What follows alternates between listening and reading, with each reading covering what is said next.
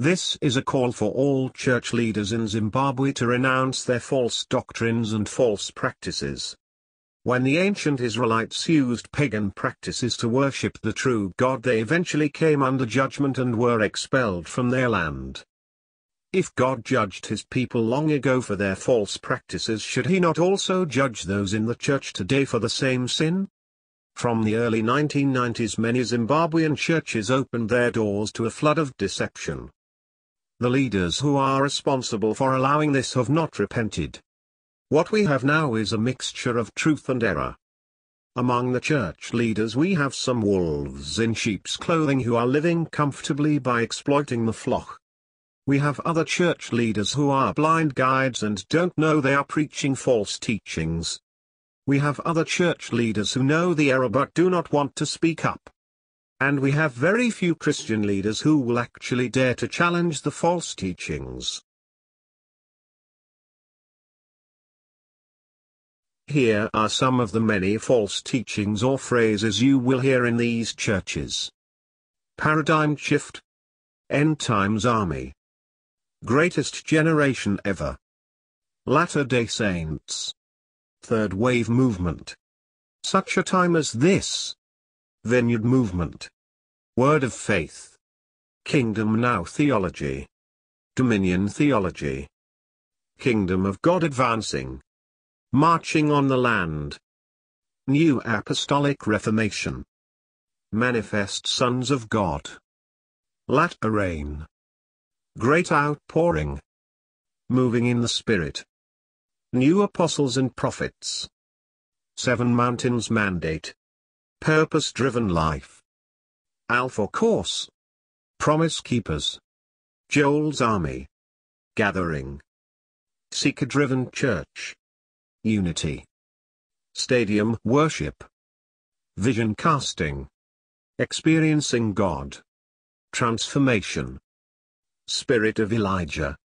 March for Jesus. Speaking into the heavenlies. Making war in the heavenlies. Prayer walks and marches. Binding and loosing. Fire tunnels. Toronto blessing. Anointings. Catch the fire. Touch not my anointed. God's generals. Church growth movement. SOZO. Cursed a blessing. Prayer of Jabez. Holy laughter. Drunk on a new wine. Gold dust. Glory clouds. Gold teeth. Feathers. And more. So how did all this false teaching make its way into the Zimbabwean churches? During the 1900s, a number of different movements began to take place on the fringes of Christianity in America. The mainstream Christian leaders rejected the false teachings which were being promoted by these groups and so protected their flocks during those early years. However, these false ideas and trends went underground for a while and over time began to resurface within some mainline churches. With some repackaging, these false teachings were able to pass as biblical, and a whole flood of deception started to work its way into the American churches. Leaders were saying God was restoring what had been lost by the church during the Dark Ages of Roman Catholic rule. The idea was that Martin Luther had restored justification by faith and that God was now restoring signs and wonders and gifts of the Spirit as well as apostles and prophets to the church. These new ideas and teachings eventually spread to the rest of the world. They were calling for a paradigm shift in the way Christianity thinks and operates. Today, false doctrine has become the norm, and true Christianity is considered by the majority to be old dead church. The new false Christianity constantly attacks true Christianity for being religious, and not in step with what God is doing. The new Christianity teaches that there is great revival taking place and that this is the greatest generation of the church ever, which will rise up and subdue the earth. They claim to be Joel's army who are marching on the land. They quote scriptures like, "The kingdom of God is advancing and righteous men take it by force." They are into the false teachings of binding and loosing, and spiritual warfare which they get from misapplying the Word of God. They are big on having experiences and manifestations as well as signs and wonders which include gold dust, glory clouds and falling feathers. They are big on healings and miracles. Uniting all the churches together is a major theme for them, quoting John 17. They like to organize huge stadium meetings to worship in big crowds thinking God will bless them because of their numbers.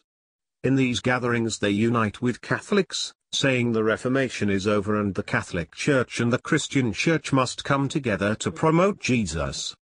They are big on giving prophecies for individuals as well as nations.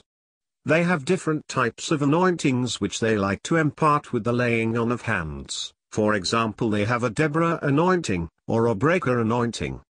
They have dreams and visions and give words of knowledge. They say, I just sense that the Lord wants me to say to you, and follow on with some picture or vision from their own mind. Doctrine is downplayed in favor of moving in the Spirit. They say, turn off your mind and jump into the river of what God is doing. Don't try to put God in a box. They are big on leadership seminars and training the next generation of overcomers. They want people to submit to their leadership. They do what they call vision casting, whereby the pastor will come up with a vision for the church, and everyone in the congregation must get behind the pastor and support the pastor's vision. They are working to get Christians into various positions of influence in society, and so they promote models like the 7 Mountain Mandate. They travel all over the world having gatherings and conferences and promoting the next big move or new church program that everyone should be a part of. They often say, judge not. Their leaders do not like any criticism. They claim to be God's anointed. They don't like to be challenged about their teachings. They say, touch not the Lord's anointed, do my prophets no harm. Those who speak up for truth against their practices are called divisive. They will say, you have a Jezebel spirit, or, you have a critical spirit. They use their positions to crush any opposers, and with heavy shepherding they keep members in submission. Those who do not fall in line are soon expelled and shunned. Many of Africa's churches are being corrupted by this new false Christianity with its faith healers, false prophets and money preachers. These leaders exploit the poor with counterfeit miracles, lying signs and wonders, while promising them health and wealth if they will give to their ministries. Long worship sessions at the start of the services help to set the atmosphere where the congregations are filled with strong emotions of love and happiness to the point where they will accept anything from the preacher. In this video we will examine some of what has been taking place within this new Christianity and learn about the real spirit which is at work.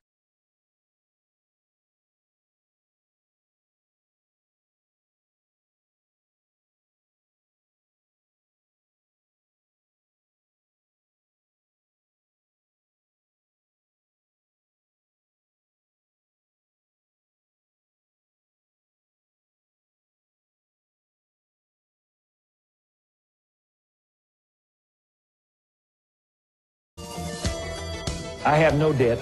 I live in a 25-room mansion. I have my own $6 million yacht. I have my own private jet, and I have my own helicopter.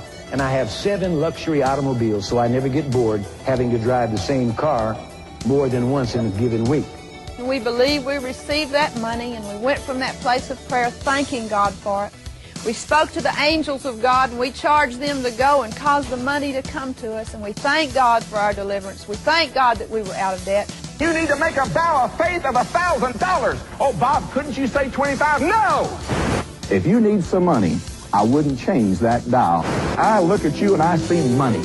Did you know that if you want to feed 5,000 people under normal circumstances, you don't need a multiplication of the fishes and the loaves? What you need is money. I've heard a lot of people criticize a lot of the American preachers, but I tell you what, some of those American preachers give more in 1 month to foreign missions than all of the preachers in this country put together in 5 years. Giving to God is a part of our worship. and we should worship God with our gifts. You steal my offering for this ministry and you'll die. I'm telling you right now, you're touching God's money. Don't you touch one of them buckets. Your hand will fall off and your tongue will stick to the roof of your mouth. And you'll wander as a beggar for the rest of your life. It's God's money. In the book of Acts chapter 5, 2 people dropped dead in an offering. My question is, Jesus never asked for money. Why do you? Well, Jesus didn't have a TV program. $1,000 vow of faith, big deal. We got people on welfare that's got enough faith to make $1,000 vow and paying it. You wonderful people of God, quit attacking men of God by name. Somebody's attacking me because of something I'm teaching. Let me tell you something, brother. You watch it. Dear God in heaven, I wish I can just... Oof. They call it the ministry of my foot. You know, I've looked for one verse in the Bible. I just can't seem to find it. One verse that said, if you don't like him, kill him. I really wish I could find it. But don't mention people's names on your radio program and your TV program, thinking you're doing God's service. You're not. You stink, frankly. That's the way I think about it. Sometimes I wish God would give me a Holy Ghost machine gun. I'll blow your head off. I place a curse on every man and every woman that will stretch his hand against this anointing. I curse that man who dares to speak a word against this ministry.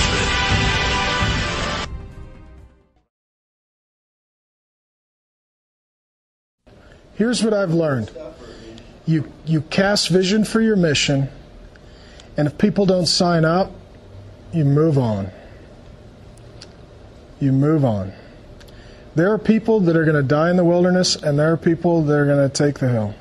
That's just how it is. Too many guys waste too much time trying to move stiff-necked, stubborn, obstinate people. I am all about blessed subtraction. There is a pile of dead bodies behind the Mars Hill bus. And by God's grace, it'll be a mountain by the time we're done. You either get on the bus or you get run over by the bus. Those are the options. But the bus ain't going to stop.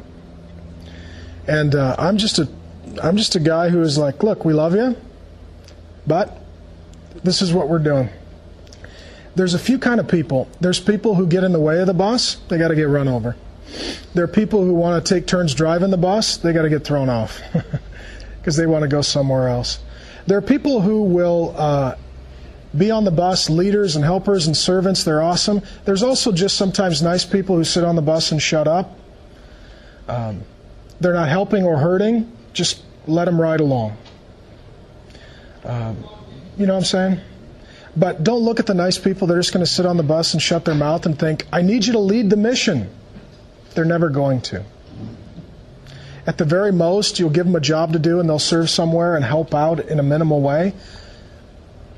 If someone can sit in a place that hasn't been on mission for a really long time, they are by definition not a leader, and so they're never going to lead. You need to gather a whole new core. I'll tell you guys what, too. You don't do this just when you're church planting or replanting. I'm doing it right now. I'm doing it right now. We just took certain guys and rearranged the seats on the bus. Yesterday, we fired 2 elders for the first time in the history of Mars Hill last night. They're off the bus, under the bus. They were off mission, so now they're unemployed. I mean, this will be the defining issue as to whether or not you succeed or fail. Matthew 24 from verse 48. But suppose that servant is wicked and says to himself, my master is staying away a long time. And he then begins to beat his fellow servants and to eat and drink with drunkards. One of the many movements within this false Christianity is the New Apostolic Reformation. When you hear about explosive growth in South Africa, this is the movement. When you hear about everybody in South America has been saved like 6 times, This is the movement. 369 million people are influenced or a part of a non-denominational movement. That's the best you can call it, because there's no HQ, there's no president, nobody gets elected, there isn't a pope. Instead, this is just kind of a loosey-goosey association that has wonky theology as its theme. This movement people call the New Apostolic Reformation movement, that there are new apostles who are being raised up to lead a forerunner generation, the Joel generation, so that if they will conquer the 7 mountains of dominion, Jesus will return, and then they get to rule with Jesus. And this thing is growing like a nobody's business. When I did the presentation, I shared some of the major themes and some of the things that we have seen in this particular movement. And I want to kind of move through these very quickly, because this is merely to set the table for the consideration that I would like for you and me to have after we watch what this movement is about. And you're ultimately, I think, going to conclude, whoa, this thing is seriously wacky. You need to know that the kids are entering into it by the millions, and that includes conservative kids. And you and I would be wise as a serpent to figure out why. What do they find so attractive about this mind-numbingly repetitious music that goes on for days? Number 15, tortured teaching. To give you an example, I showed a clip of one of the great theologians of this particular movement telling everybody why the stock market and economy in Japan is not doing well and why there are so few Christians. Are you ready? It's because the emperor regularly is intimate with the sun goddess. Not kidding. Number 14 from this movement, downplaying theology. It's all about being led by the Spirit, no teaching. Number 13, efforts to take over the world to usher in the return of Jesus. Number 12, radically unfulfilled prophecies. One of their leaders says that 80% of the prophetic utterances by this movement are not accurate. They're never fulfilled. This movement should be grateful that we're not living in Old Testament times, because they'd have to duck from all the stones that would be thrown at them for falsely prophesying. More to this movement, romantic songs about the Savior. Number 10, getting snuggly hugs from Jesus. Number 9, regular visits to heaven and returning to tell all about him. Blowing shofar horns to wake up angels. Number 7, fire tunnels that set kids and everybody else on fire. By the way, when the kids walk through these fire tunnels and they shake and they twitch, it looks an awful lot like they might have, I don't know, a Kundalini-like spirit. More marks of this movement, the presence of God in the form of gold glitter. Number 5, angel feathers falling from the church ventilation system. Not kidding. Number 4, werewolf anointings. You'll have to Google that one for yourself. Number 3 from this movement, lots and lots of dead raising. But interestingly, all of the people who claim to raise people from the dead, they just never seem to have a cell phone available to actually film it. Number 2, a mark of this movement, grave soaking to get the anointing of the dead person. And finally, you're going to have to read this one for yourself, because I can't. But this was a pastor in a church describing that.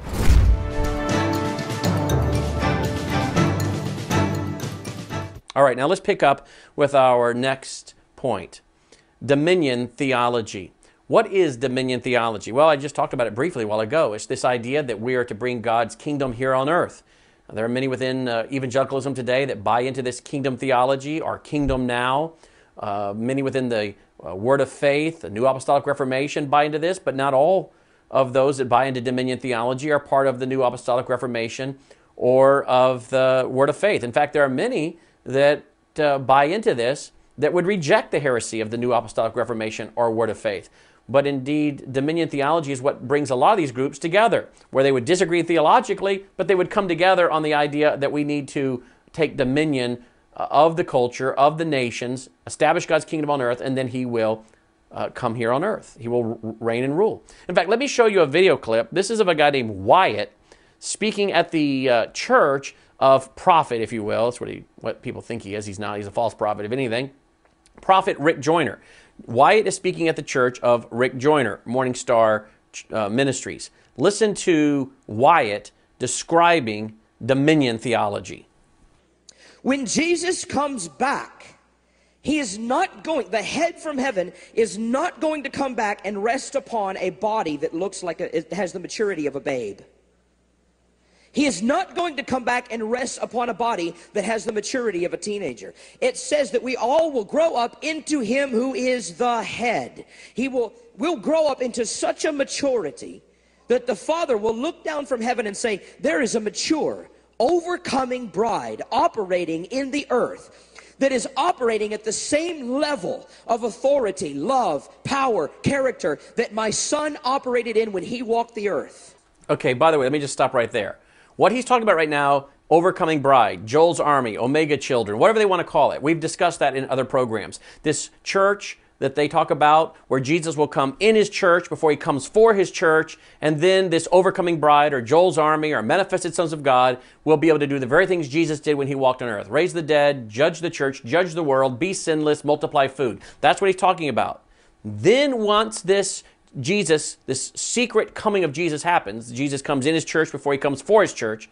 Once this secret indwelling of Jesus comes, we are then able to do these supernatural things. We're able to take dominion, they will teach. Then, he's explaining, God will finally turn to Jesus and say, I release you to physically go. Remember, the idea is Jesus will come in His church before He comes for His church. And they believe back in the 1980s, the New Apostolic Reformation, known as the Kansas City Prophet Movement back then. Remember, it started in the 1930s as the Latter-day Rain Movement. The 1980s, it became known as the Kansas City Prophets Movement. Then in about 1993, I'm now finding a new video clip recently of C. Peter Wagner admitting that he started giving it that name, New Apostolic Reformation, in about 1993. They were teaching, though, back in the 1980s, that the young people then, or the adults then, that their children would be the generation that would be empowered. So they were saying to adults of young kids back in the 1980s, they were saying to those adults, your kids will be that generation that becomes this special overcoming bride, and that generation will help us take dominion and bring the kingdom of God on earth. Let's finish this clip. And at that time, the Father will say, you can be released. And the head, Jesus, will come down and connect with a fully mature body in the earth. And we will work with Jesus to rule and reign in the millennium. The devil doesn't like this message. He doesn't like this kind of thing. He doesn't like you to be activated. We are to rule, reign, govern, expand, advance, and establish the government of God on the earth. Since the Garden of Eden, the struggle has been, who is going to rule the earth? You are in a war.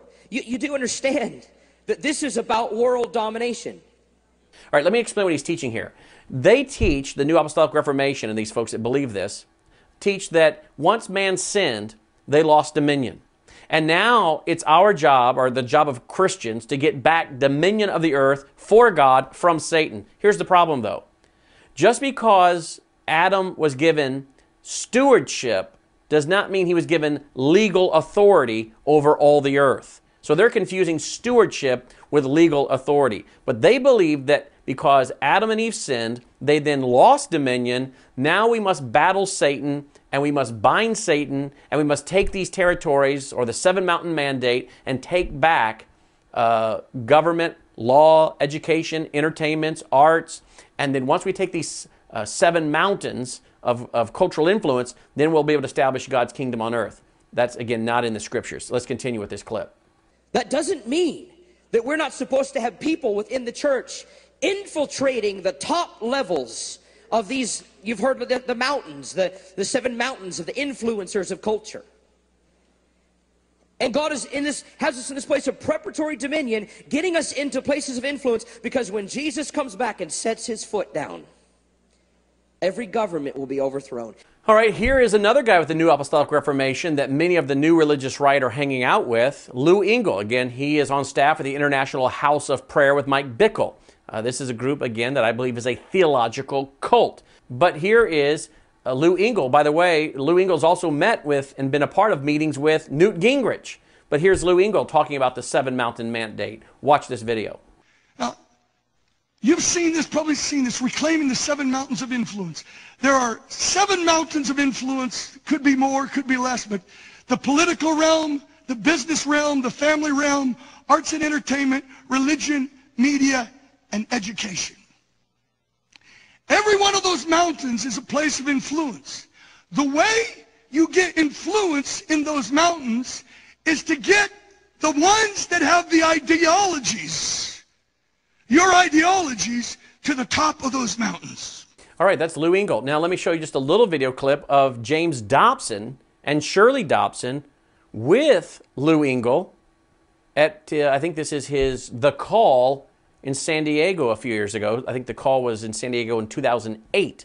Again, why am I showing this? I'm not showing this to be unkind to James and Shirley Dobson. I'm showing this to show you that many of these people that I believe are a theological cult, that are into dominion theology, many of these other things we've been talking about, are being embraced by mainstream evangelicalism. Watch this clip.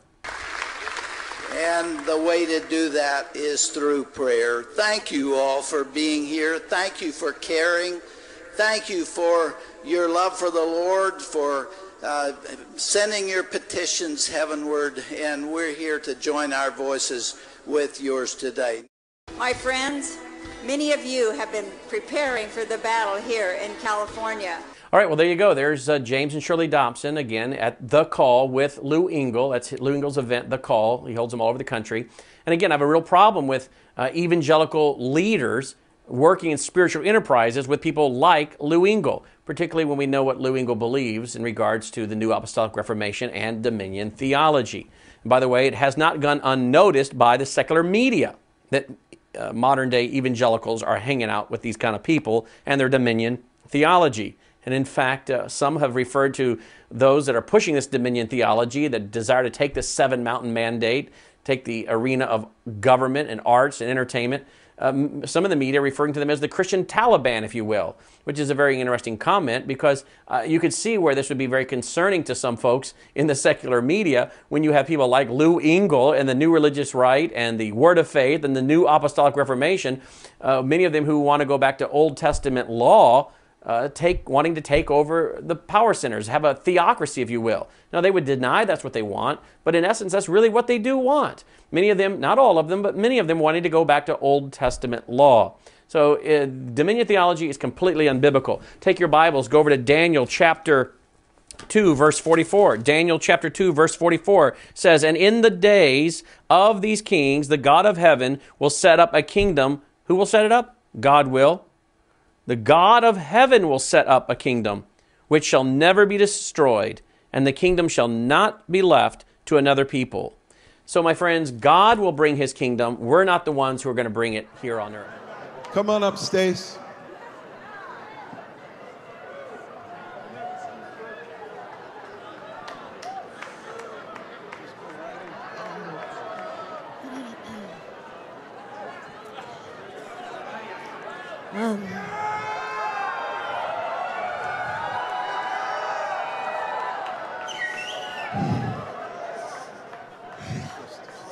I was in the room.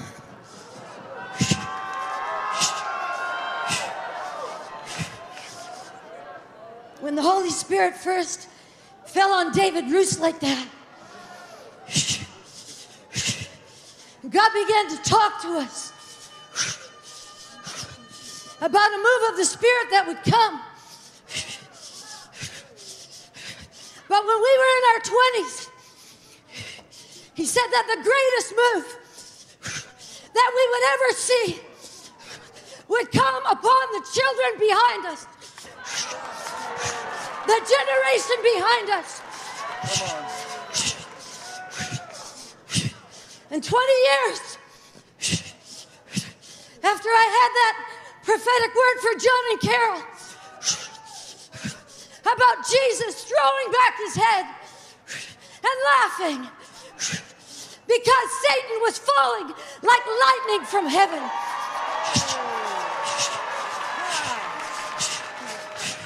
And that the great danger of that day would be to focus on the manifestations and forget that people's names were being written in the Lamb's Book of Life. 20 years, almost to the week, I had another sign. My son broke his neck.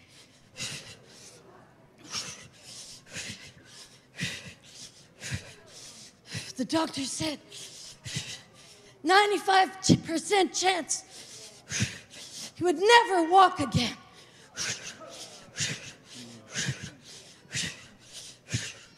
But suddenly, the toes on his left foot began to wiggle. Then the whole foot began to move. Then the other one.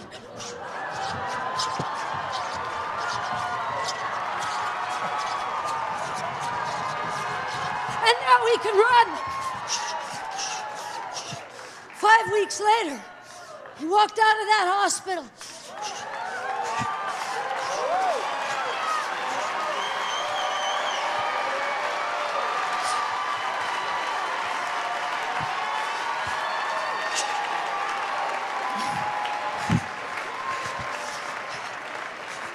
Never used a wheelchair or a walker or anything since. Driving a car now. And the Lord said, that's the next generation. And people say, can any good thing come out of there? Look at those countries. They're falling. They're bankrupt. They're immobilized. They're quadriplegics, as it were. Can any good thing come out of there? But I tell you, the greatest move of God, the Lord told me when I was 27, would not be our generation, but would be the generation behind us, that they would do signs, they would do wonders, they would change nations, they would change, I tell you, they will change society, and society will not change them. And there is a movement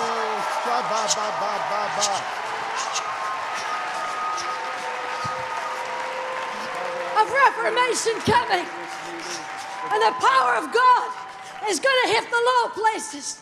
Justice movements are going to spring up all over the world and make the low places high.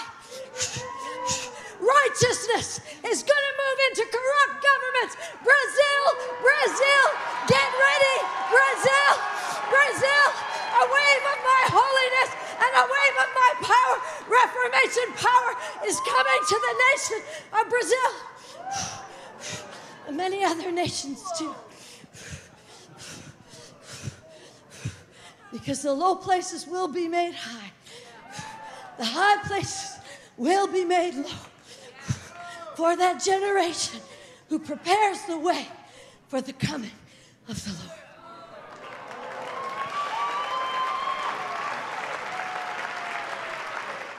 About 3.5 years ago, I was praying and pondering. These guys came into my living room, these YWAMers. They said there's coming a shift to the call. And it will not just be fasting and prayer, but it'll be the proclamation of the gospel, signs and wonders, and stadiums will be filled, and Billy Graham's mantle is coming on this nation. It shook me to the core. With this working in my spirit, I felt I have to connect with Bill Johnson. We had a chance meeting in London. Our hearts were knit together, and he said, Lou, we'll throw the Bethel movement into this thing. It seems like there's a stirring of an invasion of LA for an outpouring of the Azusa Street beyond revival. We're actually having 2 weeks of tents all through Los Angeles for signs and wonders prior to this and preceding it. We're really excited about the School of Supernatural Ministry coming into the Call Azusa. The teams will be scattered through the whole audience in that stadium with thousands, praying for the sick as the Bethel team is actually leading from the stage. We're believing signs and wonders and miracles will be breaking out all over, and believing it will be an outbreak of God's glory. I think it's a day that will touch the Lord, and if we'd move together, it could actually bring a shift in unity in the body of Christ. I believe it could be a shift into a greater day of the healing revivals and a great awakening in America. It'll be a great day. Let's stir it up and expect revival.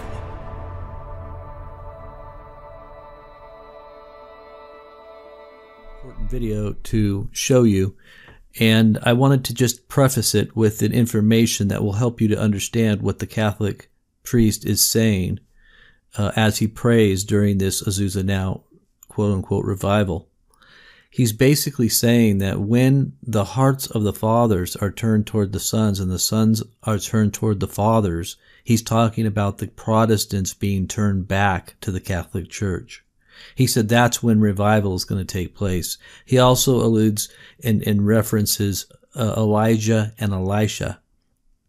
And when that anointing fell upon Elisha, that they had to be submitted to Elijah, which they say is the Catholic Church. So what you're seeing is this very same thing that happened to the Charismatics. The Pope reached out to the Charismatics. The Charismatics basically kissed the feet of the Vatican again. And basically that's what we're seeing happen amongst the Charismatics, Pentecostals, and the Word Faith teachers. Here's the video. Heavenly Father,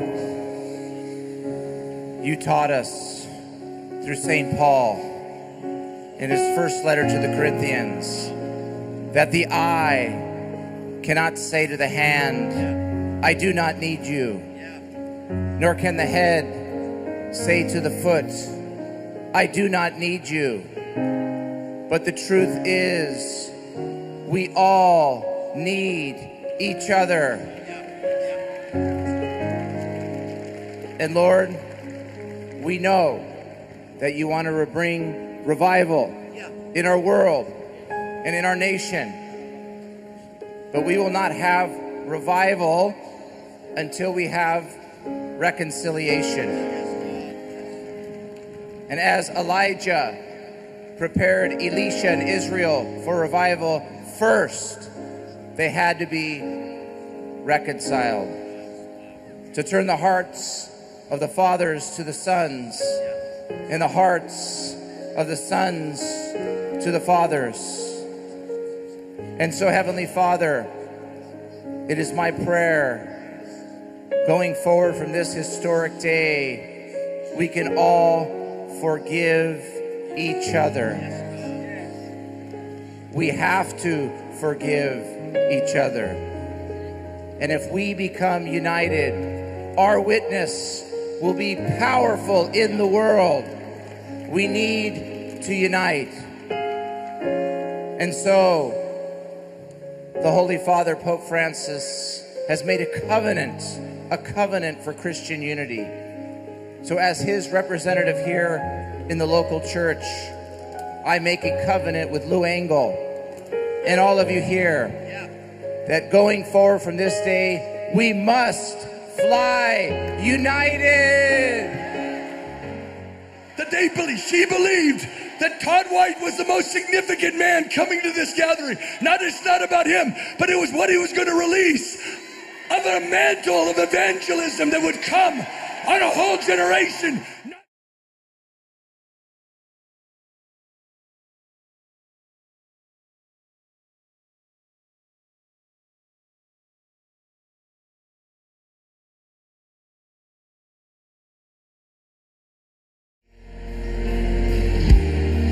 Holy Spirit, let your fire fall. More, sing it again, Holy Spirit, let your fire fall. Here we are, God, send us, here we are, again. Okay, here's the deal. I believe that the Catholic Church and the Christian Church, that we're going to come together right now. As Lou Engle taught us, we need to fly united. The only way we can heal a divided nation, a divided world, is with a united church. In the name of the Father, the Son, and the Holy Spirit. Amen. Amen.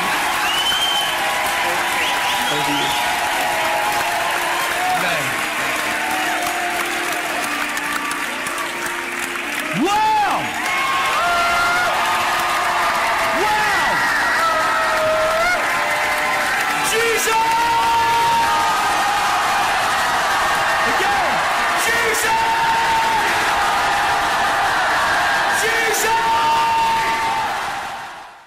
Zimbabwean churches also hold stadium worship events promoting unity. When I first heard about stadium worship, I really thought this is exactly what this nation needed. My heart resonated with this vision because I believe the time has come for the church to come together. This is an event that's about Jesus, and it's about the body of Christ coming together in unity around prayer and worship of Jesus Christ. Within a new Zimbabwe, in the hearts of men and women, it's the kingdom of God advancing.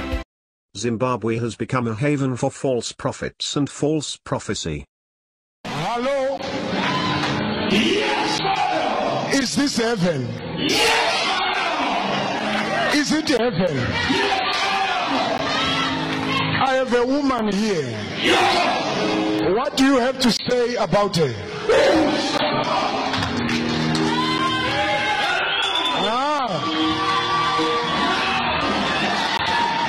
Oh, I should ask her, who is Sibo? Sibo. Who is Sibo? Okay. All right. Okay. What else, Papa God? What else, Papa God? God is telling me to ask you, why is it He's showing me a heart?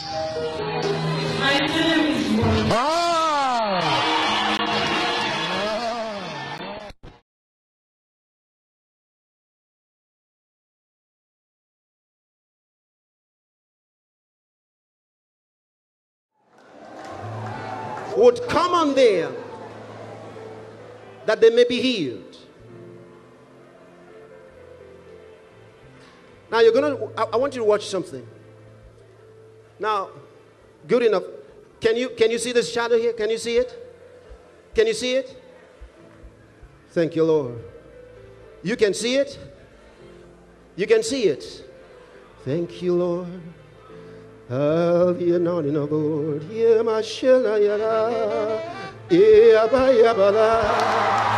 you see that? Did you see it?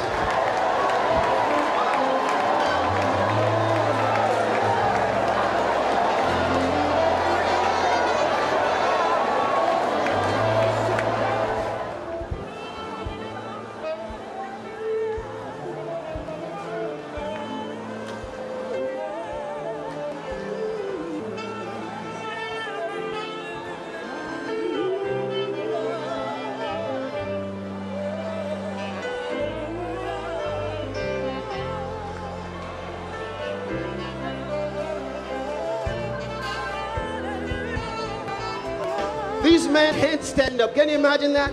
They still can't get up for the surge of power that went through them. For the surge of power that went through them. They still can't get up.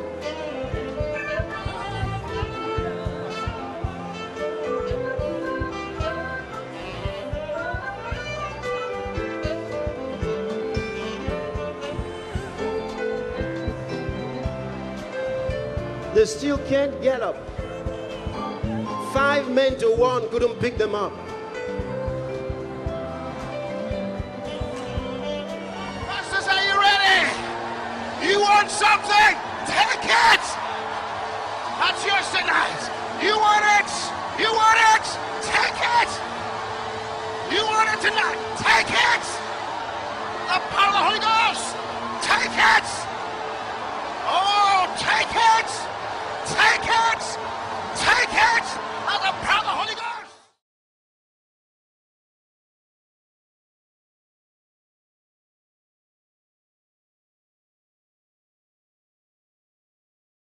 Cindy Jacobs tells nations what they want to hear. And I am getting ready to pour out a miracle anointing upon the Philippines such as the earth has never seen. For Indonesia they had a rushing mighty wind, but in the Philippines they will have the fire from heaven that will begin to fall. This will be a purging fire, and I will say I will visit even as in a day, says God. Do not think that I am not able to come in a day and begin to unravel the iniquities of the nation, says the Lord. I am going to visit the military. I am getting ready to come among the young military, and the Lord says there's going to be a revolution of righteousness that comes within the military. I'm getting ready to dethrone everything that needs to be dethroned, for even the bowls of heaven are full. Oh, I see the bowls in heaven are just getting ready to be tipped over the Philippines.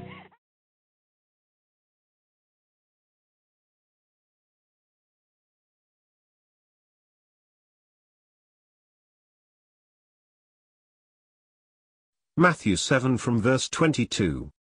Many will say to me on that day, Lord, Lord, did we not prophesy in your name and in your name drive out demons and in your name perform many miracles? Then I will tell them plainly, I never knew you. Away from me, you evildoers. Cindy Jacobs is one of many false prophets who had given false prophecies for Zimbabwe. Her false prophecies can be found online. She is a leader in the New Apostolic Reformation, which is spreading its false teachings throughout the world. Many of Zimbabwe's churches are corrupted by these false teachings and practices of the New Apostolic Reformation. New Frontiers Church supports these false prophecies for Zimbabwe.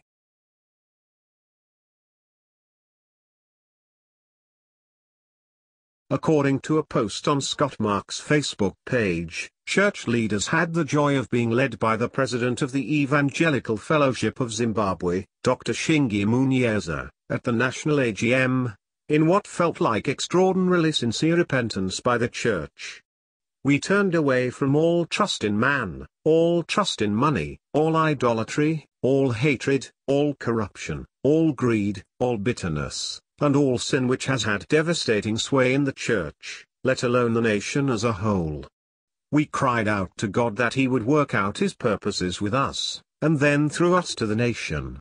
I was greatly inspired by this genuine humility and faith. Scott continues, two of my favorite sentences from Cindy Jacobs' prophecy for Zimbabwe from many years ago, over which I often reflect are: 1.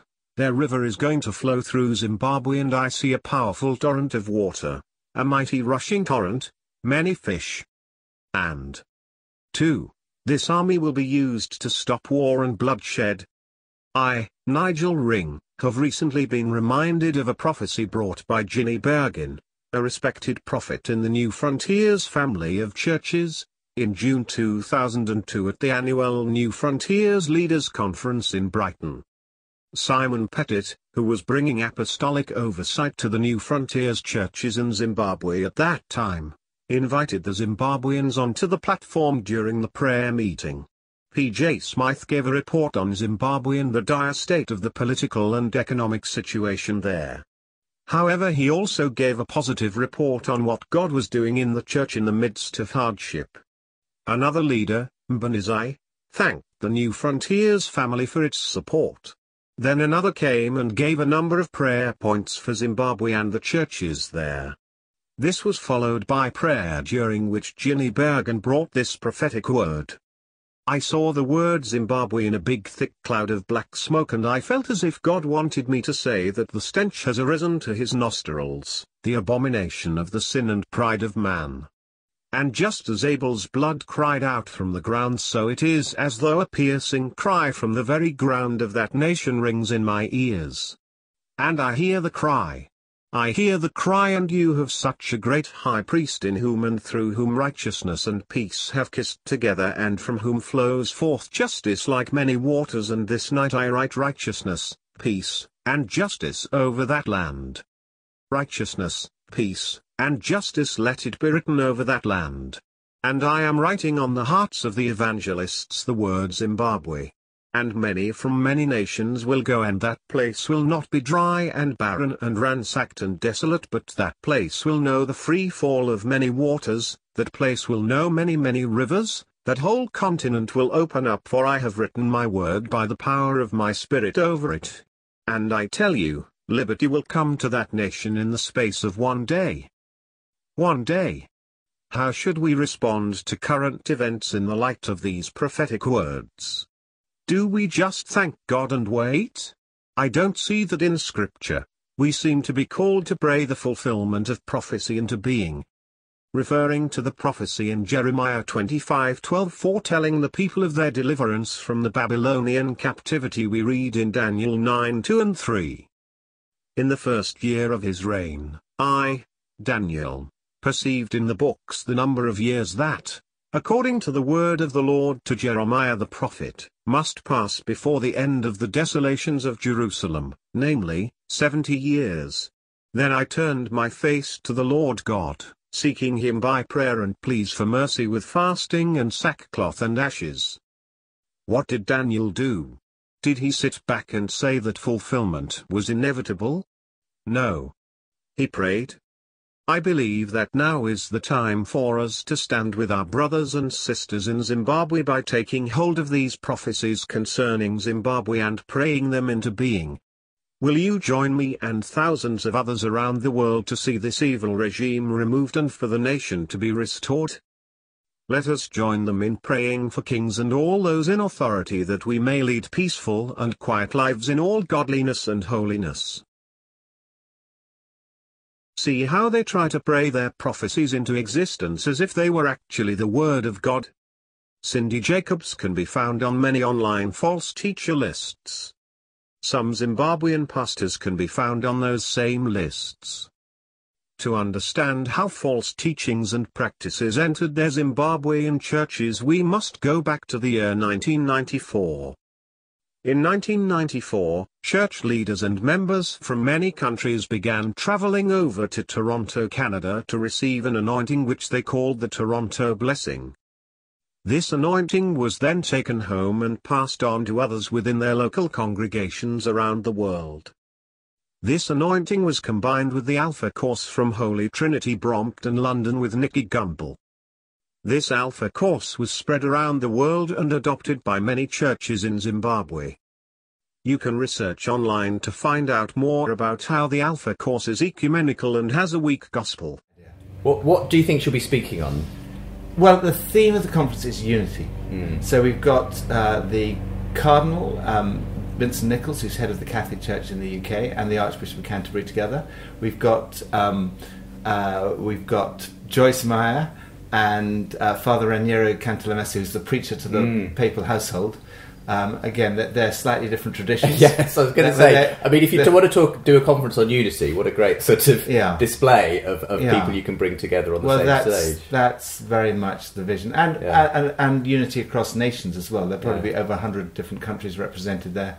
There's 1,600 people coming from around the world. There are so far over 50 archbishops and bishops booked in to the conference. So it's unity across the world and unity across the different parts of the church. Let's take a look at this Toronto Blessing anointing. It is important to take note of what was being said by those spreading this anointing. They claimed this was the next big move of God. They claimed God was doing a new thing. They told people not to question what they were seeing but to jump into the river. If you criticized the practices, they would say you are blaspheming the Holy Spirit. Doctrine became a bad word. If you spoke against this movement, they would call you divisive or say you had a religious spirit. They told people not to quench the Holy Spirit. They told people not to put God in a box. They claimed this was a great end times revival. We are now in 2018, so let's take a look at the fruit of this anointing and examine where it really came from. In 1994, an unusual revival began in a small church near the end of a runway at Toronto's Pearson International Airport, and it would soon draw the attention of people around the world. The revival became known as the Toronto Blessing, and today the church, now called Catch the Fire, is a growing family of churches worldwide with various missions programs as well as a training college with international campuses. And the amazing journey has been chronicled in a new book, From Here to the Nations. The 20th anniversary of the start of the revival is coming up very soon, January 20th. So we've invited John and Carol Arnott, the couple who've been giving leadership all these years, to give us a look back and a look forward for the ministry of Catch the Fire. Welcome. Thank you. To have you guys with it's great us. to be here. Great to be here, Ron, really.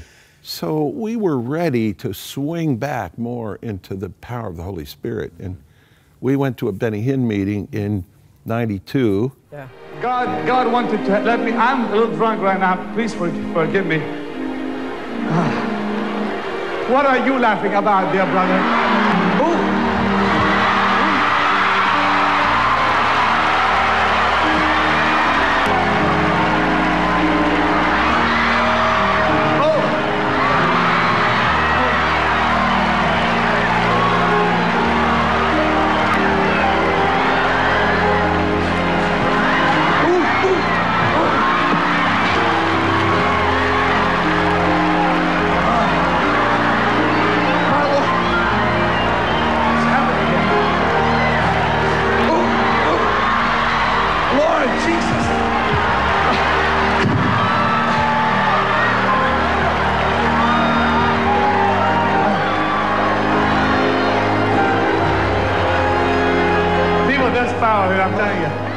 And that was in Toronto. And Carol got absolutely blasted, didn't you? Absolutely, just filled to overflowing. Yeah. I was so overcome by the Holy Spirit, so empowered. I was just like I was electrified for all that day, all that night, and all the next day.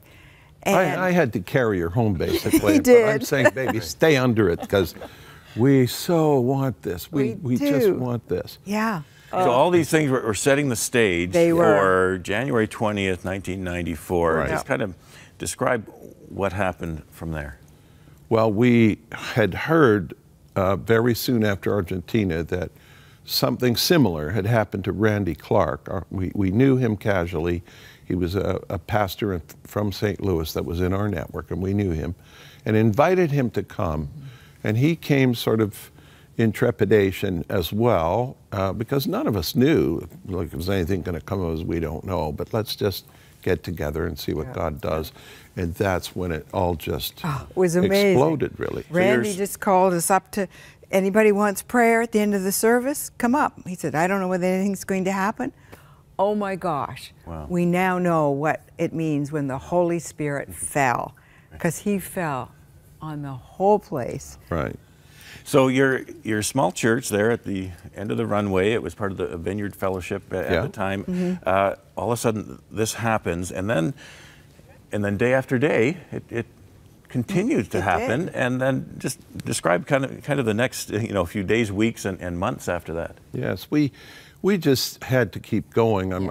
I said to Randy, listen, you're not going home, okay? So we'll have to figure out what to do with your church and this and that. But we wouldn't let him go. And he stayed with us for the better part of 6 weeks. He did. Went home a couple of times. But meanwhile, we got into the whole thing of nightly meetings. Mm-hmm. And we didn't know how you could sustain and have protracted meetings in today's world. But people started coming from all over the place. They came by the plane loads from England and many from the U.S. and all over our country. And it was just an amazing phenomenon that gained more and more and more. We were scrambling to find a bigger location and finally found our current one, which was 10 months later. We moved in to now where we could have thousands and thousands. So Catch the Fire became kind of a good name to rename yourself to. It was. And all over the world. So bring us right up to date. Like what's happening now and into the future for the ministry of Catch the Fire? Well, we have a network of churches all over the world, Partners in Harvest, that's really grown out of all of this. Plus, we have many friends in what we call Revival Alliance, which is a friendship of 6 ministries, of which we're one. Mm-hmm. But Bethel and Bill and Benny Johnson and Randy Clark and Cheon and Heidi and Roland Baker, these people have more or less grown out of the Toronto movement, and they're championing this move of the Holy Spirit all over the world powerfully.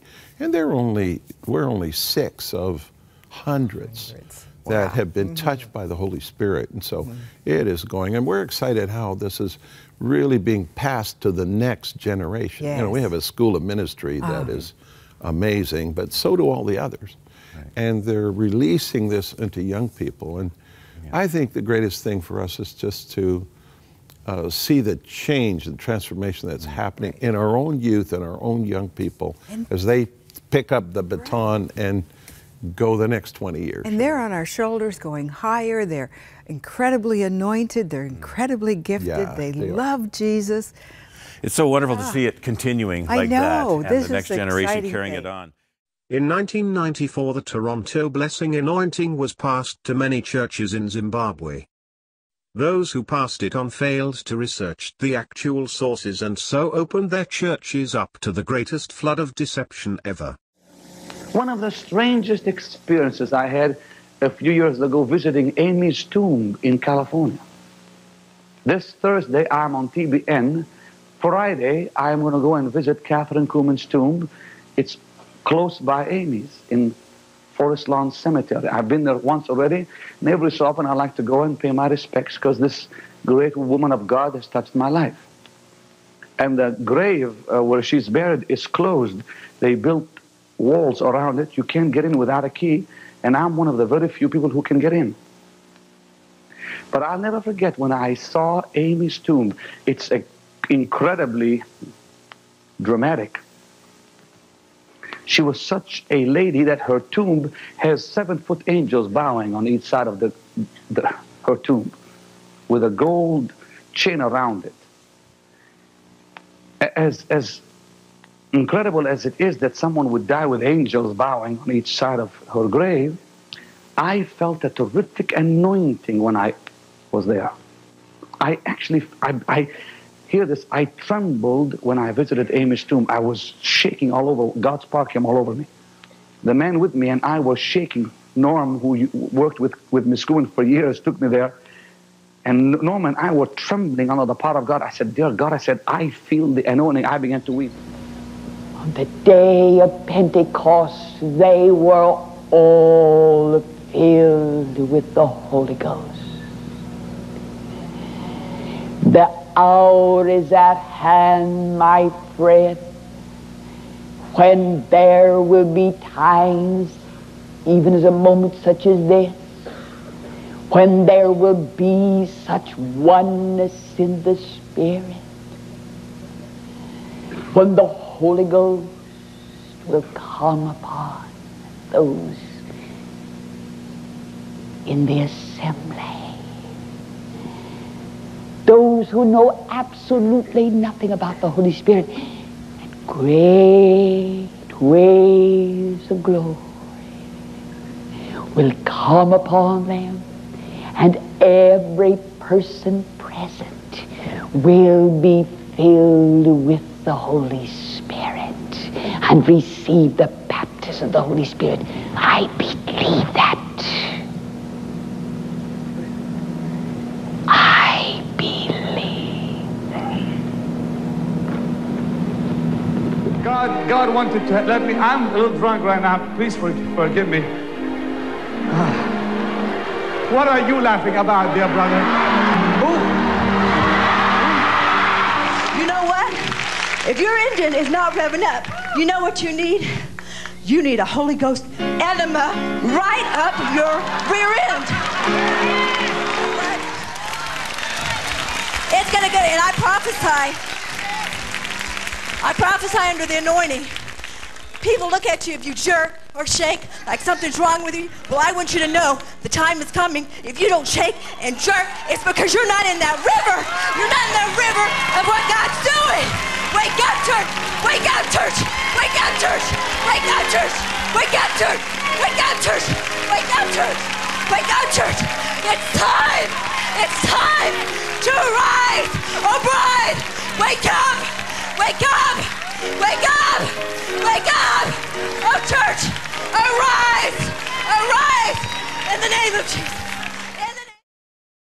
Who passed on this anointing to who? Benny Hinn visits the tombs of Catherine Kuhlman and Amy Semple McPherson for this anointing. John Arnott received this anointing from Benny Hinn. Randy Clark received his anointing from Rodney Howard-Browne.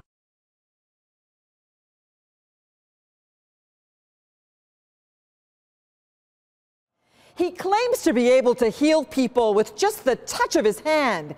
He is the Reverend Randy Clark, and they come by the thousands to see him.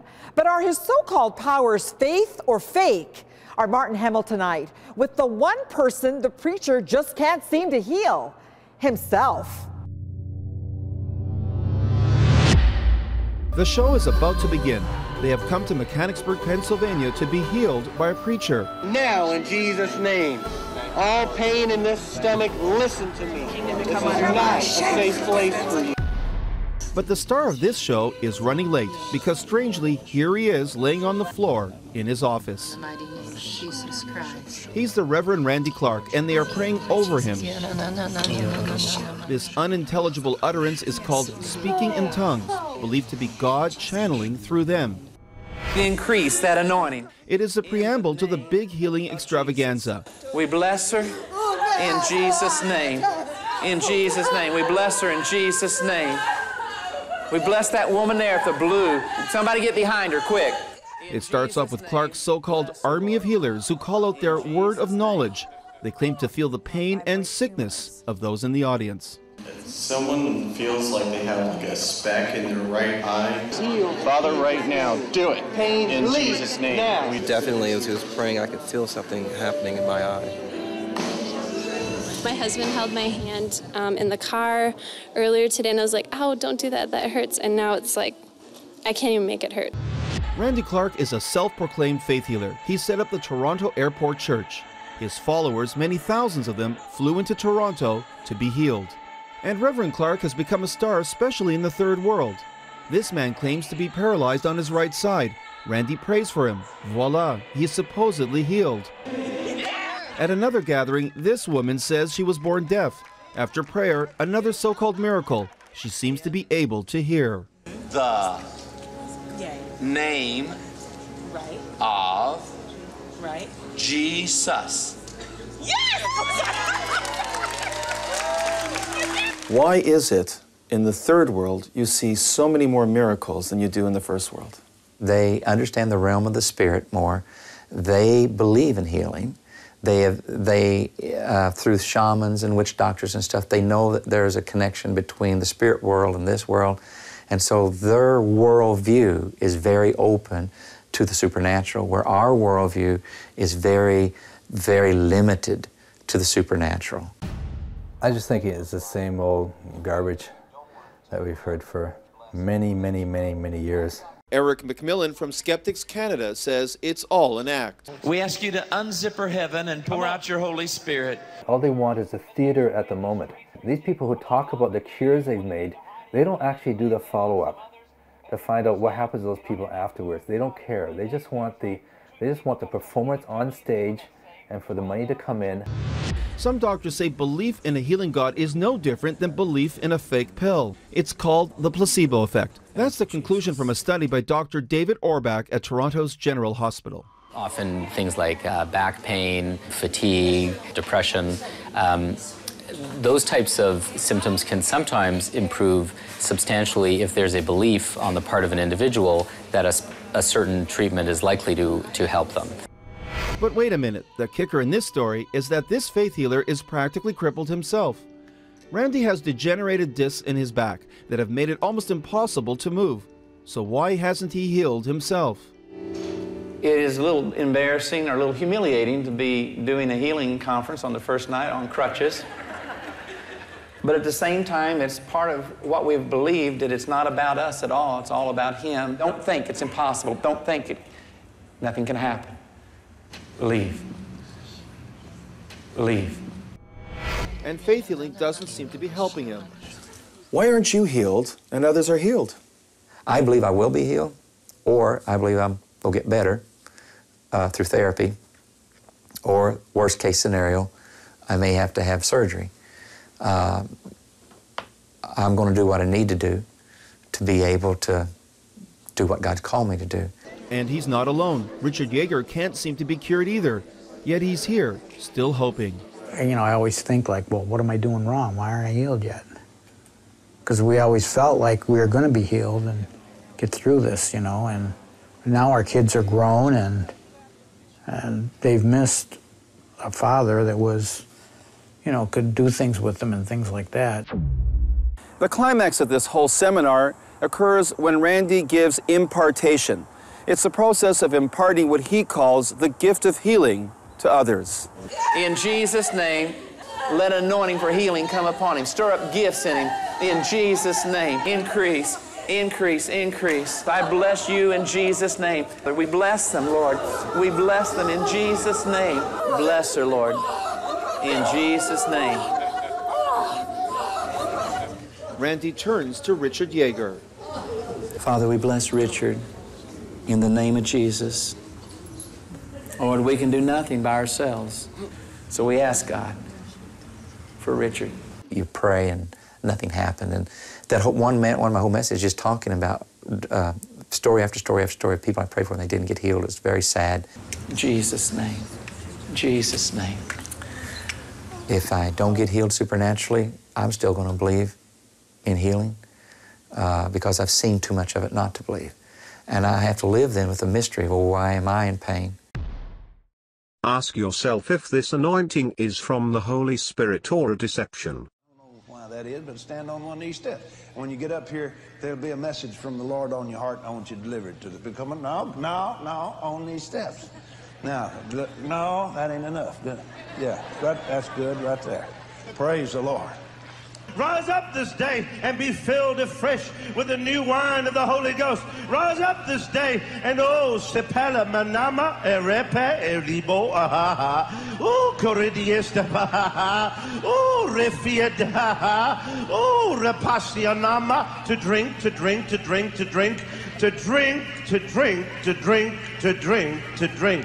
O Sikaya, we drink Parombo, Mendebre, Viva, Ambrosto, Cora della Brevivia.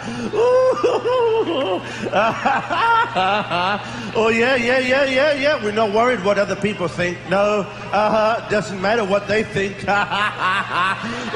Do Borodiesta Pagaliado. Oh, le bevedia passionopre. In a man non bogo lombon chemba. My name on Borivia Castia Tolososo. Preferia. Ja, maar dat was gewoon de CCK verder. Van Pangela, maar hij steeds schap. Voor de bam in de maaien, per Pramas don't go Father sees what you see. Yes, the angels are seeing what you are seeing. Oh, it is good. Look, says the Lord. Look into the realm. You are moving into the realm. Hoka, hila, hoda, yawakoka, ya, urikate, briha, haila, you are moving higher into the spirit realm. You are being lifted into the realm of the dynamics of the revelation knowledge of God. See, yes, hear the word of the Lord. Hear it. Hear the voice of the word of the Lord. Yes, hear the voice of the word of the Lord in the spirit. It is talking to you now. Oreke, oramake. El manonge stalflap kulkikim finstem bonskosta baba. There's a realm of the supernatural. God says, stir it up.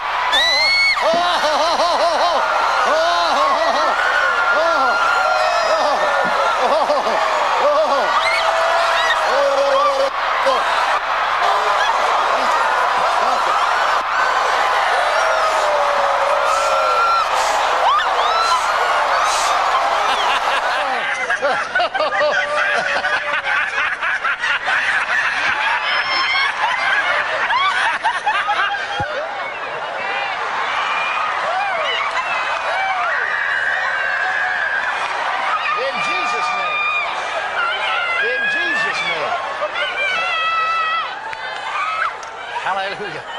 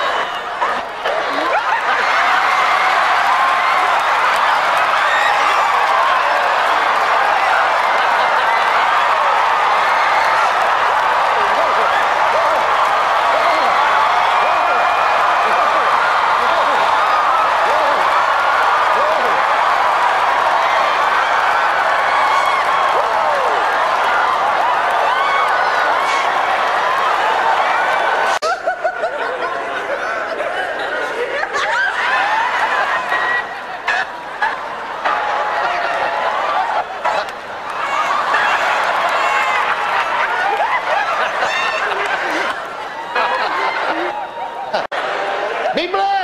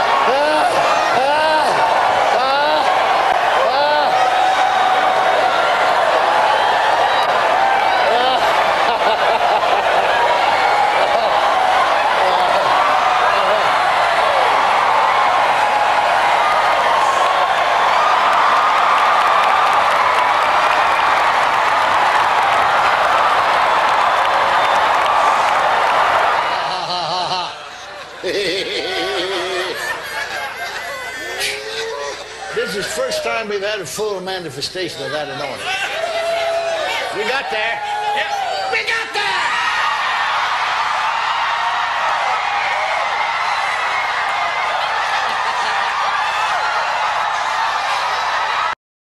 As long, my sister, I know you've been reading the Bible, but as long as we say lay it up, the wicked gonna keep it. But God says it's time for us to tell that money, you don't belong to the wicked, you belong to us. And I want you to get in the right place. Money coming to me now.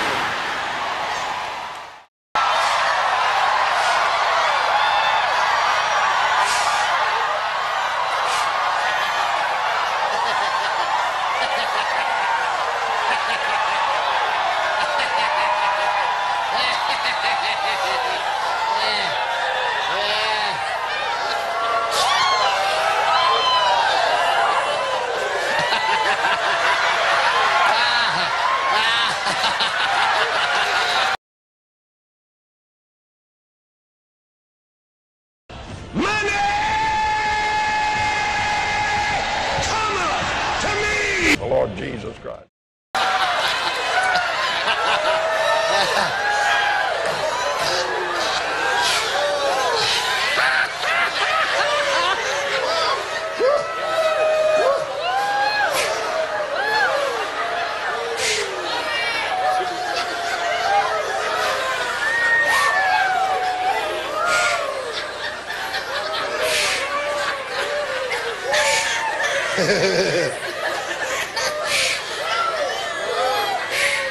Let me have that chair.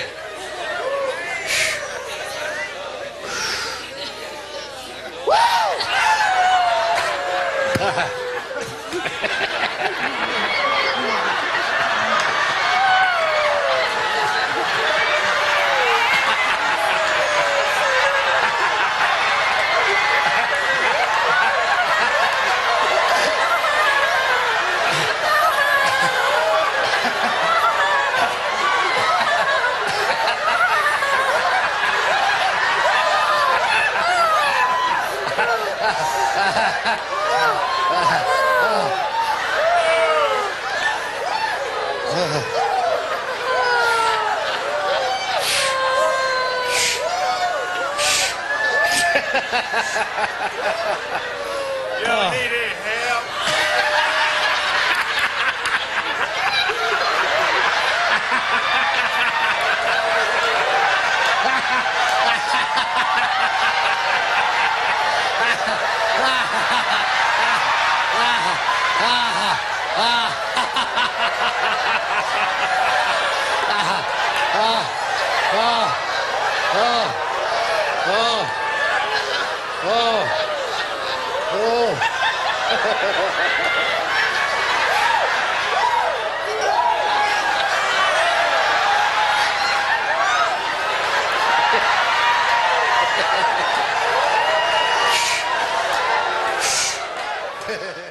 First Corinthians chapter 10 verse 7.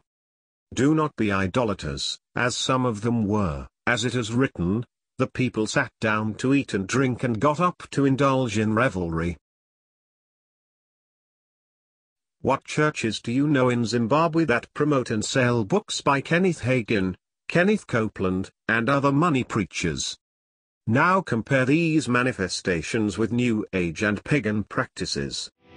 It would be useful to let go of your suppositions that this is the way the reality game is played.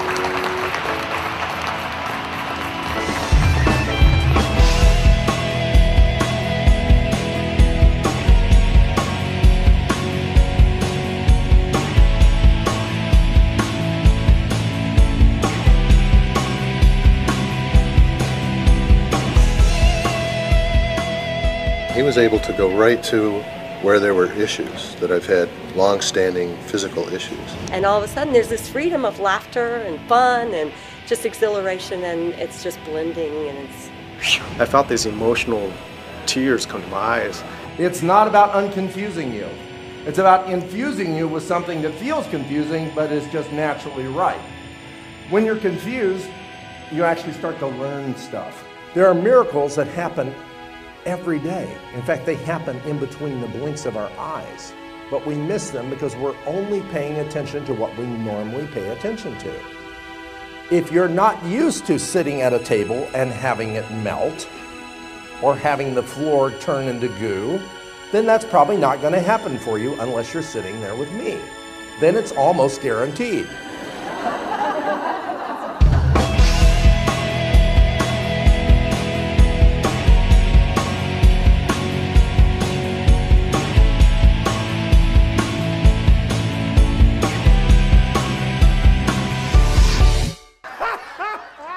I believe we all have abilities that we haven't unfolded because we never consider the possibility of what would happen if we did. You're accessing a grid of information, of possibility, this quantum field, and there is a science of consciousness and energy to it.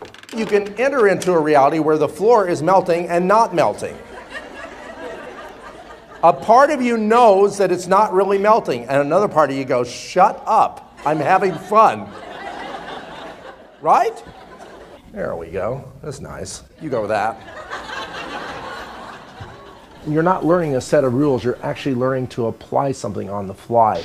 I'm sorry, but you all share a delusional state called matter, which it doesn't exist. It's a delusion, it's a persistently held, well-developed delusional consciousness. The new physics tells us that matter is no more than a state of information. That's Oppenheimer saying that. Excuse me, you know. Start thinking about your chair, your toe, your shoe as that. Informational field activity. The quantum physicists say that all is consciousness and there is no matter whatsoever. This is not mind over matter, this is mind as matter. What it's about is just accessing another part of the spectrum of consciousness. You know how you do that? You stop not accessing that spectrum of consciousness. It's really simple. Most of you may not be aware of the pressure of your feet in your shoes and the way your shoes imprint on the carpet until I mention it. How many people now are suddenly aware of the pressure of their shoes? Yes, exactly.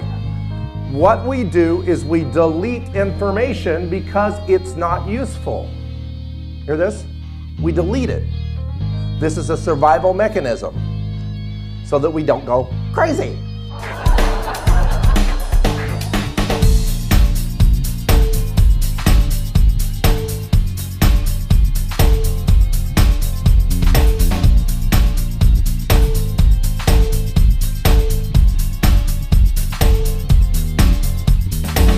As long as you're stuck in a relationship with a condition, it's always there. In other words, I don't want to treat your heart condition, right? Because then what am I doing? Well, I'm teaching you how to be a smarter heart condition. And you move their condition where it's literally they can't experience it. It's not there, right? And they'll go looking for it because it's like they miss it. There we are. All I did was enter into a state of causation. The state of causation doesn't mean you actually do something. It's like if you throw a pebble in a pond, right?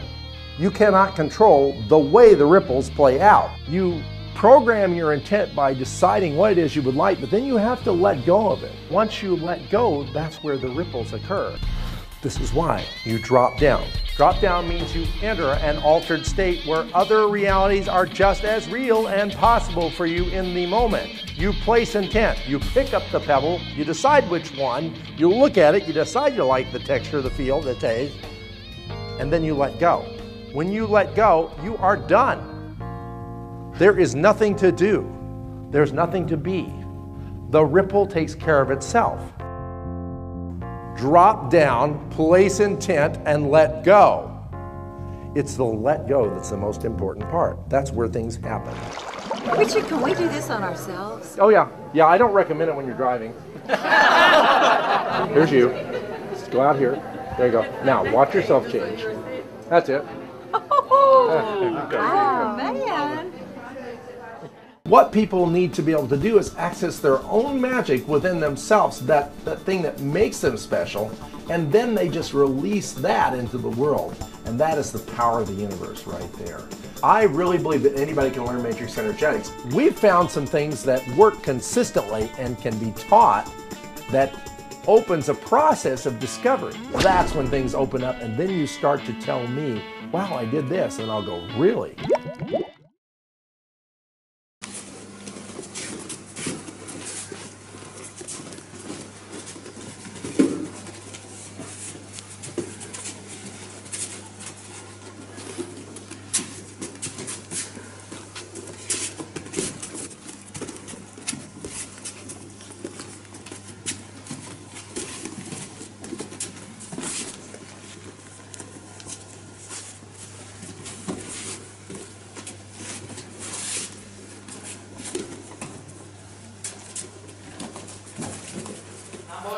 Nambol, hey, Nambol, Nambol, Nambol, Nambol, Nambol, Nambol,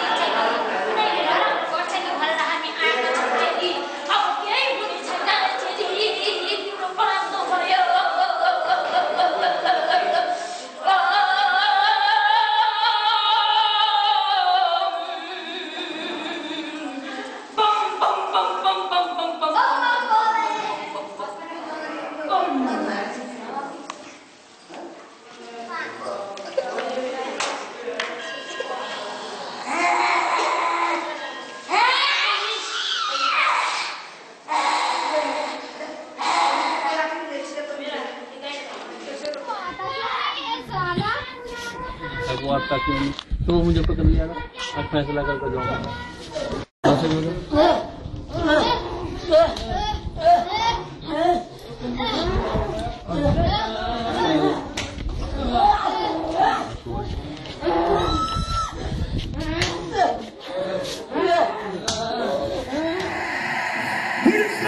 Lift up your heads, O ye gates, and the King of Glory can come into Los Angeles, into America.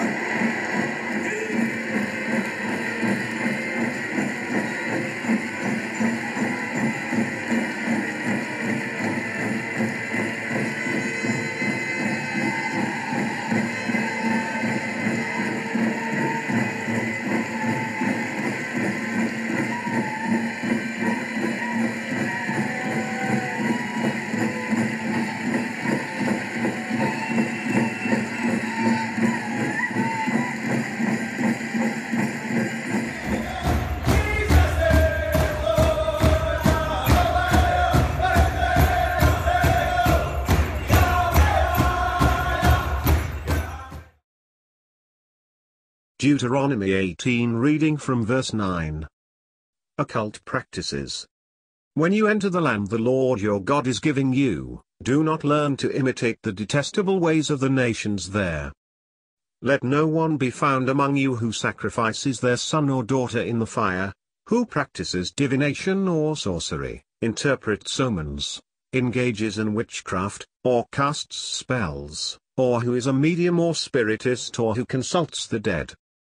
Anyone who does these things is detestable to the Lord. Because of these same detestable practices the Lord your God will drive out those nations before you. You must be blameless before the Lord your God. The prophet. The nations you will dispossess listen to those who practice sorcery or divination. But as for you, the Lord your God has not permitted you to do so. The Lord your God will raise up for you a prophet like me from among you, from your fellow Israelites. You must listen to him.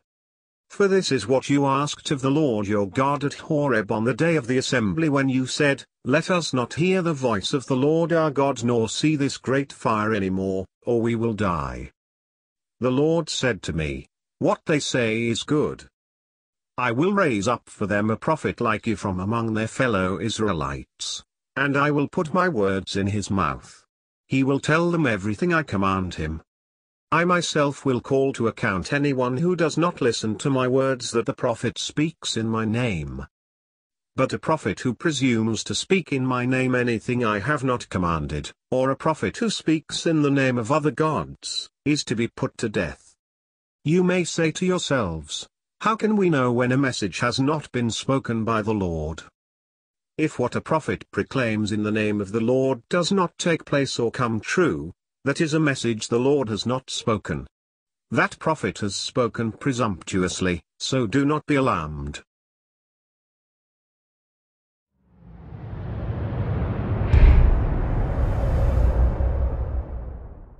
Maharishi Mahesh Yogi basically evangelized the West, came over here, went on veritable tours and lectured with the Beach Boys, was promoted by the Beatles, and led masses of young people into transcendental meditation.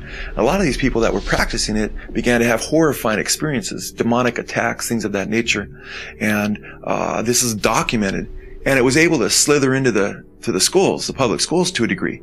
And then books came out on how this is a very religious practice. And Maharishi Mahesh Yogi, his own admissions from his own books were that these mantras they were uttering as they were meditating were the names of Hindu gods. Well, the Bible says that the gods of these nations are demons, again. So, people were invoking spirits under the banner of what was, billed to be something scientific.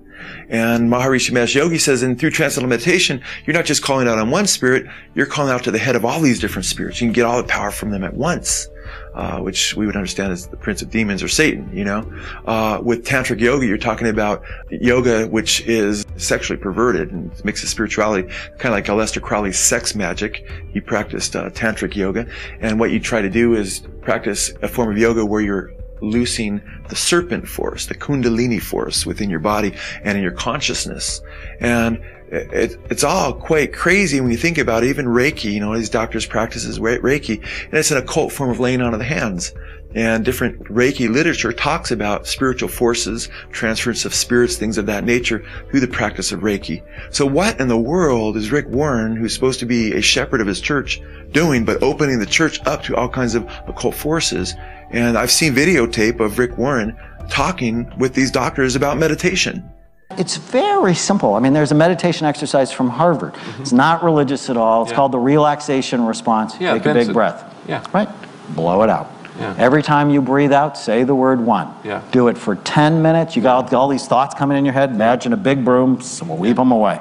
And if you can just take some time and pray or meditate, it decreases stress. Your brain is better. Make better decisions. The emergent view of, you know, mysticism and experience and trying to experience God through mysticism is so tragic, because what happens is in mysticism, and this is, I mean, almost every ancient culture that has written somewhat extensively, you read in their writings about demonization. Anthropologists talk about the great majority of cultures recognize that demons are real. They're real entities, and the Bible tells us to guard against them. But you have men like Dan Kimball, whose book I mentioned Rick Warren had endorsed. He said the old paradigm is that if you have right teaching, then you will be able to experience God. But he says the new paradigm is that if you experience God, then you can have right teaching. And the problem with that is, before I was a Christian, I opened occult doors. Before I was 18 and converted to Jesus Christ and found Him as my Lord and Savior, I was opening myself up to New Age philosophy and what have you, and I opened myself up to dark things. And if I would have followed Kimball's advice, I would think, wow, you know what? Now I need to follow the teachings these things are encouraging me in, you know? And I'd be lost. But thankfully, the Bible lets us know that we're to test experiences. Paul says, prove all things and hold fast or hold tight to that which is good in 1 Thessalonians chapter 5. The Apostle John said, don't believe every spirit, but test the spirits to see whether or not they are of God. And every spirit that does not confess that Jesus Christ has come in the flesh, he says, is the spirit of Antichrist. So it's very important that Christians realize there's mass deception going on out there, and the emerging leaders, the emergent church leaders, are actually opening their followers up to these demonic hosts, whether knowingly or unknowingly. You also have emergent leaders like Rob Bell leading their church, not only to guys like Ken Wilber, who are teaching occultism and demonization and satanic views. You have Rob Bell also leading youth, leading many Christians into mystical practices, into different forms of mysticism and different forms of contemplative prayer, different forms of Eastern meditation. For instance, he leads, you know, his audience and says, you know, put one hand on your belly, take a deep breath and breathe slowly, and then he simulates it. And he's leading them, you know, into Eastern mysticism. And then he tells them that the breath that's coming in and out is actually God. Take one hand, place it upon your belly. Take one hand, place it upon your chest. Let's breathe for a moment, shall we? Nice, big, deep breaths.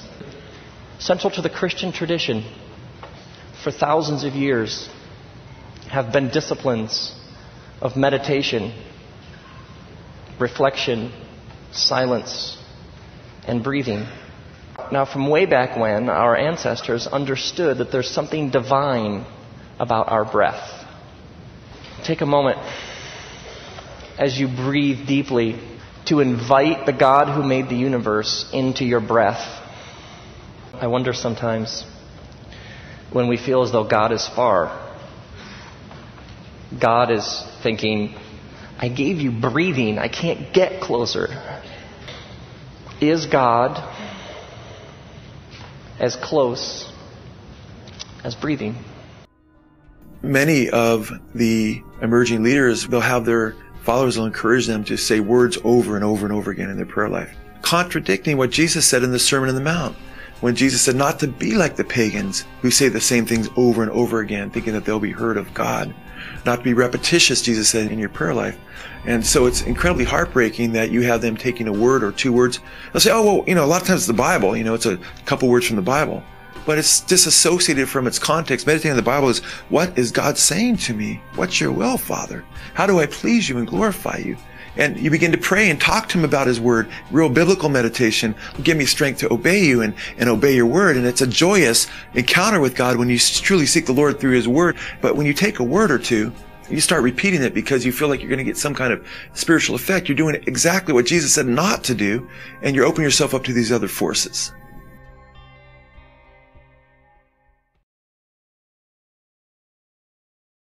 Warn these ones, I was going to talk to them, but Connie had such a tremendous testimony. You don't know how hard it was to come up here last night. Ooh, to come up here last night when you're empty, when you're lost, when you're afraid, you're a little girl and you don't have control. It was like I had a transplant. It was a transplant. God gave me a new heart, and I could love that man down there that I hated when I came here, because God used it, and now I want another drink.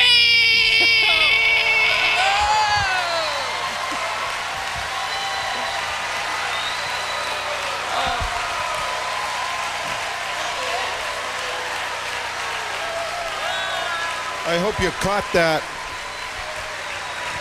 In the midst of all the emotion, she said, as a young girl, I was abused by a drunken alcoholic father. I came up here desperately seeking God to find that I'm in the midst of a bunch of drunken Christians. Let's welcome John Scotland. John, come and do what you do. Play your air guitar. But John and Carol had a barrel in the marketplace. Whoa!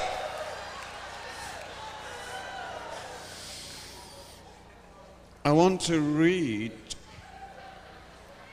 from Luke chapter 1. Some of you think that I don't give readings.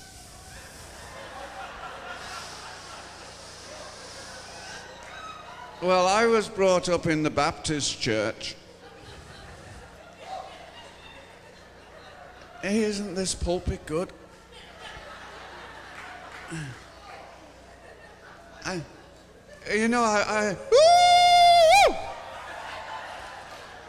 I've been going through different stages of drunkenness. And the stage I'm at the moment is slouching. I've gone through the hiccup stage. I've gone through the phase of heckling the preachers.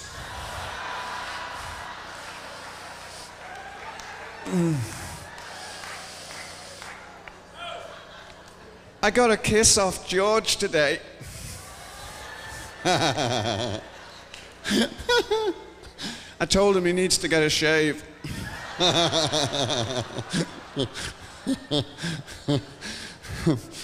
Oh, okay, now, before we take off, before we go surfing, let's get the reading done. Luke?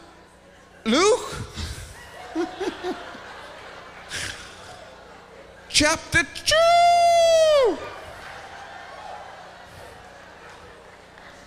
That's a good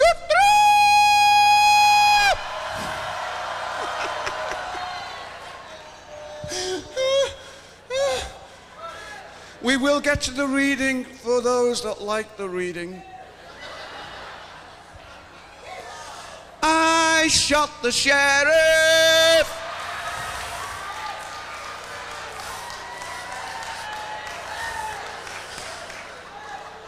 And I shot the deputy too.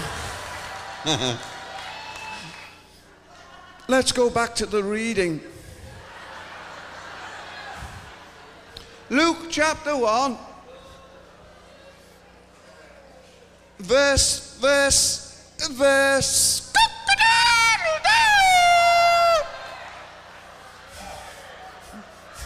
Oh dear.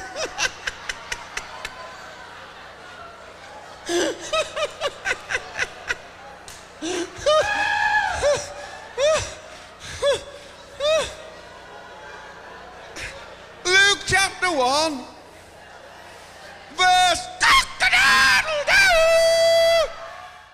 Now look at where John Scotland is today with this same anointing. You cannot go deep in the spirit with your natural mind. You cannot go deep sober. You have to be filled with Him, intoxicated with Him.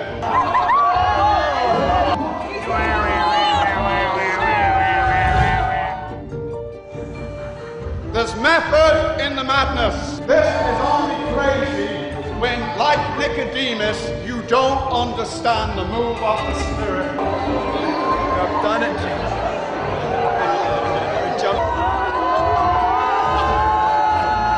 I'm not talking about give me a word, give me a word. I'll give you a word if you want a word. The word is get alive.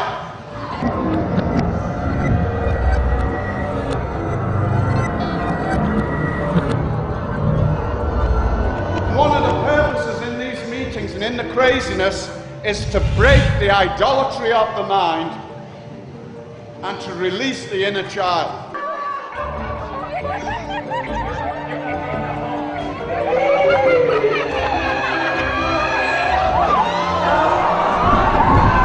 Generation that goes beyond our forefathers, that doesn't despise what happened to our forefathers, but we stand on their shoulders and we see higher, we see deeper, we see longer. I want to go beyond!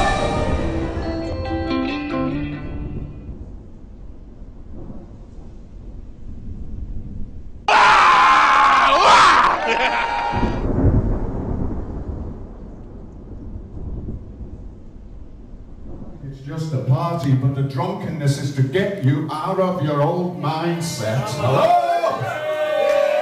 Out of your religiosity.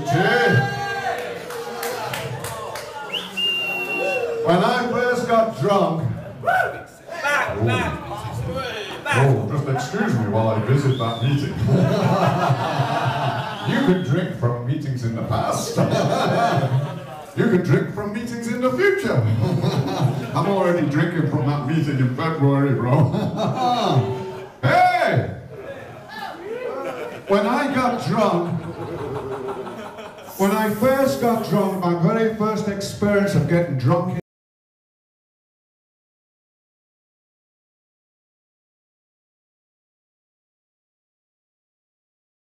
in the spirit, the only phrase I could say is, I know nothing. I know nothing. I know zilch. I know Z. I know zero. I know nothing anymore. I know nothing anymore. I don't know anything anymore. And God said, that's good. Yeah. That's good. Yeah. I don't want you moving under old influences. I want you to move in revelation of my spirit. I want you to go when I say go. I want you to stop when I say stop. I want you to speak when I tell you to speak. Yes, come on. That's good. That's good. Hey! Stay yourselves and wonder. Cry ye out and cry. They are drunken, but not with wine. They stagger, but not with strong drink. For the Lord hath poured out upon you the spirit of deep sleep, and hath closed your eyes, the prophets and your rulers. The seers hath he covered.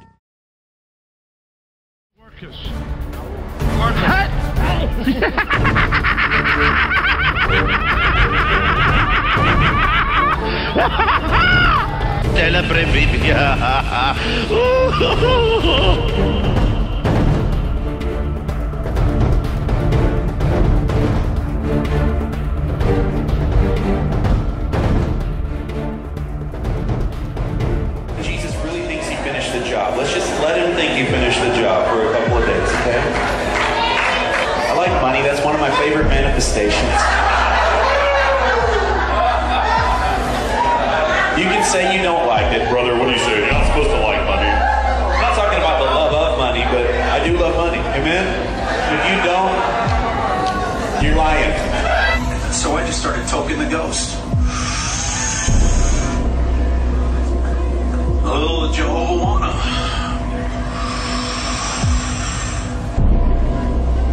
Pass that to there, sir. Pass that around, yeah.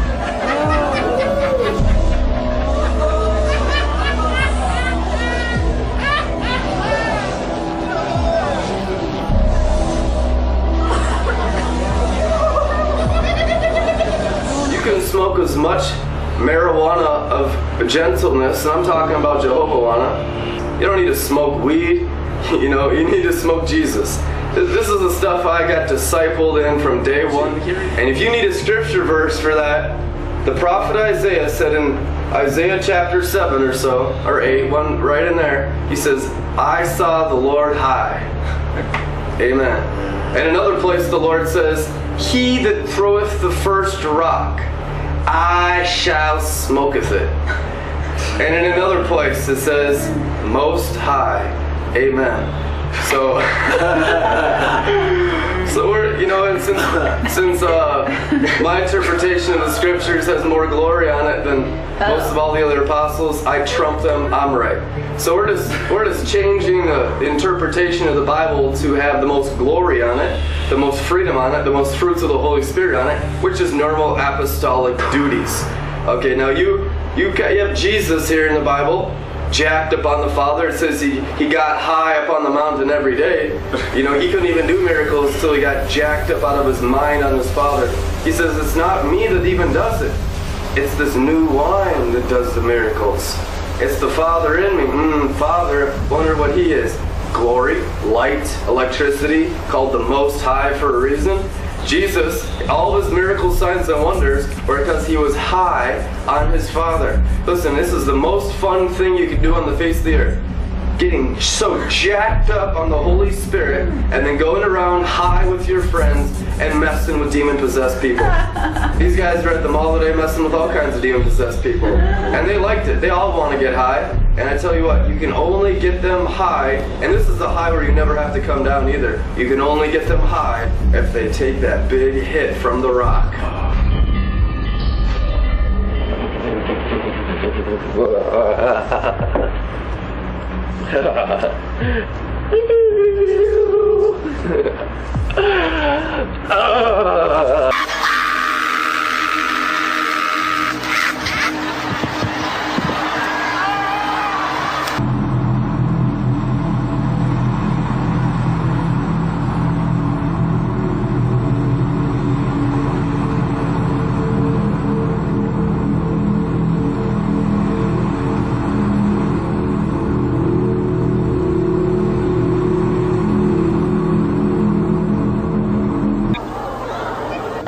And there's this older lady worshiping right in front of the platform.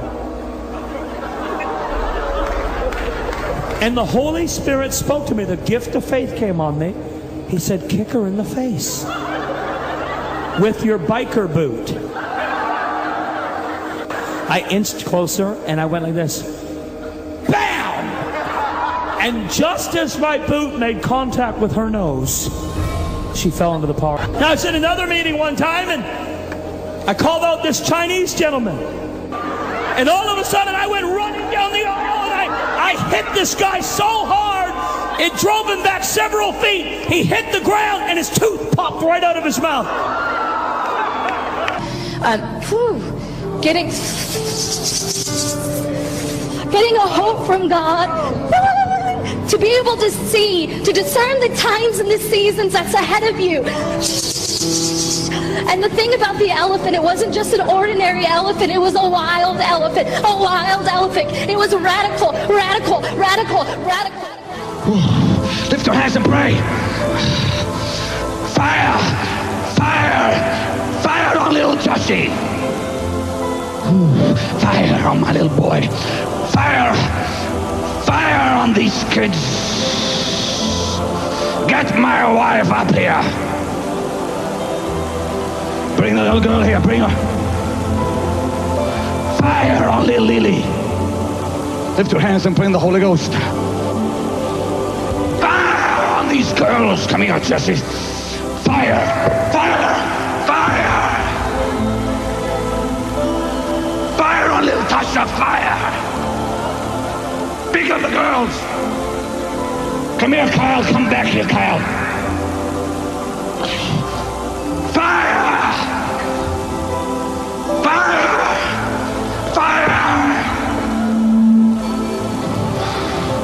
Get his daddy up here. Mary, get your husband up here. It's the spirit of revival.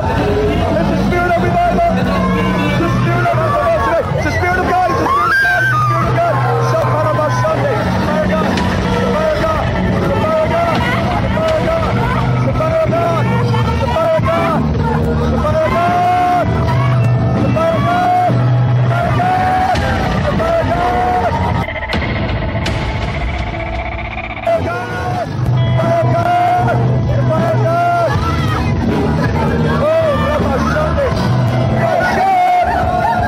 The fire God.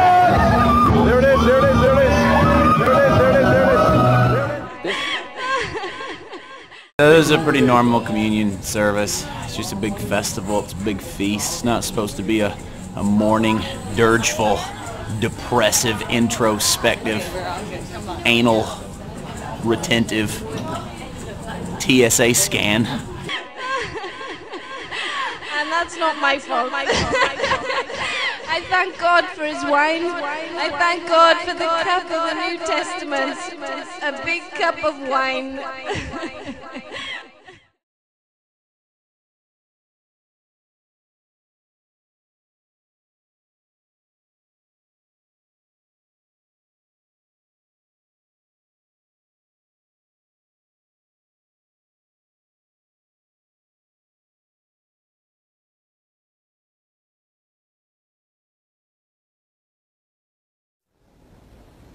God just loves the world, and he is involved in media, TV, in a major way, music, and he's prophesying through people that the world would call, or Christians would call, you know, Satanist or whatever. I hear songs on the radio that people are tapping into the Spirit, and they're prophesying stuff, and you could feel it. And he says, I will pour my Spirit out on all flesh. He didn't say, I will pour my Spirit out on Christians. He said all flesh. So I'm seeing it everywhere, and it's, you know, the mindsets have to change, else, you know, if this great awakening of God is coming, and it is coming, you know, the religious mindset's got to change, man. J Devil, my wife's nickname is Devil. I've been fascinated with the devil my whole life, so it just kind of just slipped and was totally organic and just happened. Just like with Korn and everything else that I've done musically. He just represents indulgence and doing what you want to do, not ignoring your instincts. Do what you want to do, indulge all you want to do.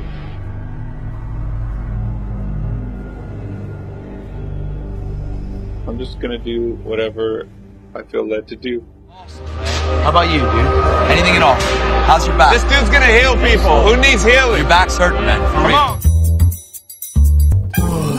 Bethel Church in Redding, California manipulates audiences by piping in fog through the ventilation system, calling it glory clouds, an actual manifestation of the Holy Spirit. It's not, it's a fog machine. They do this with gold dust and feathers too, saying they're actual angel feathers. Todd White goes up to some people on the street and says the Holy Spirit is telling him one of them has back problems. He does this gag with their feet showing one leg is longer than the other, then he prays to God and makes it look like God is growing out their leg to even it with the other one. He's literally pulling their leg. These men are lying, manipulative charlatans, but I repeat myself. Yet when you try to call them heretics, they have staunch defenders. No, they preach the gospel. They keep the main thing the main thing. Yeah, they really don't, but let's for the sake of argument say they did. All this with the glory clouds and street magic they call the Holy Spirit, do you really think God is okay with that? How is that not taking his name in vain? These men do not love the truth, they oppose it, corrupt magicians who are disqualified regarding the faith. Jesus said that we're to worship God in spirit and truth. The Bible says to share the truth in love. If it isn't true, it isn't loving. Paul said to the Corinthians, we have renounced disgraceful, underhanded ways. We refuse to practice cunning or tamper with God's word, but by the open statement of the truth, we'd commend ourselves to everyone's conscience in the sight of God. There's no question Bethel Church, Todd White, and others that do what they do are false teachers. We're to have nothing to do with them when we understand the text. Okay, you just relax. I'll lift it. Does it hurt if I lift them? Okay, let me do it then. Right. You just relax and I'll lift it. Can you start? You're still doing it. Okay. Yeah, this is quite a long way out. It's the whole length of your heel. Did you know that? No. Yeah, the right leg must be at least an inch shorter. Okay, super. Lord Jesus, let this right leg come down now. Thank you, Jesus. Thank you, Lord. Let it exactly the same. Let all related pain go in the name of Jesus. Thank you, Father. Exactly the same in Jesus' name. Thank you, Father. Hallelujah. Okay? It's exactly the same. You feel that happening? Yeah. There you go. It's exactly the same. See how it feels. That's a long way.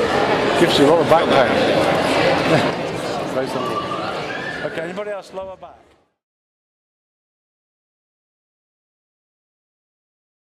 Second Thessalonians chapter 2, reading from verse 9. The coming of the lawless one will be in accordance with how Satan works. He will use all sorts of displays of power through signs and wonders that serve the lie, and all the ways that wickedness deceives those who are perishing. They perish because they refuse to love the truth and so be saved. For this reason God sends them a powerful delusion so that they will believe the lie and so that all will be condemned who have not believed the truth but have delighted in wickedness.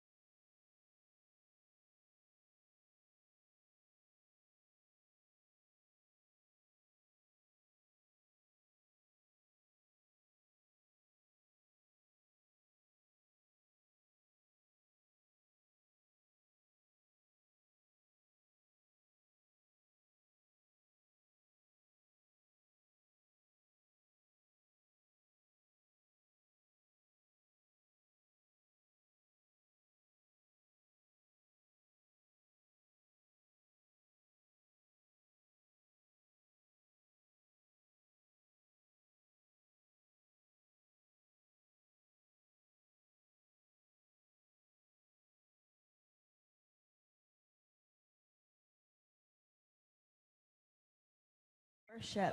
I saw a wave of worship hitting you. Yeah. I saw that there was no separation from worship in the church to the streets. Wow! I just saw it. Whew. It's this like extravagant, uncontainable worship. It's like a fire. Yeah, Mama, we bless you. Mama, we bless you. Whoa. Yeah, and I just, whoo. You'll be known for worshiping. Extravagant worship. Laid down lovers. It's like it won't be stopped. It's like people will just fall on their knees and have no idea why. We release other students who want to come in. We just release over the camera right now. We just release the anointing of God that is in this place, and we pray that great faith would come on you. And we just release right now the anointing. Just take it now in Jesus' name. Take enduring faith, and take a great faith to do miracles, to work miracles in the neighborhoods, in the supermarkets, but also an enduring faith to continue on and to not compromise your life, but to walk with the Lord Jesus. And He's releasing over you right now grace for you to have enduring faith and to have a working of miracles as a lifestyle. And so we just thank you, Father, that what was on Smith Wigglesworth life, let it come on us, let it come on them.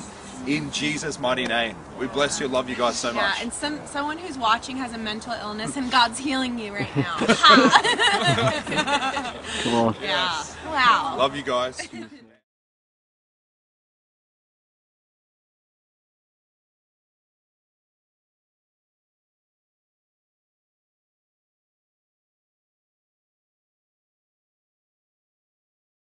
The Toronto Blessing Anointing was imparted here in 1994.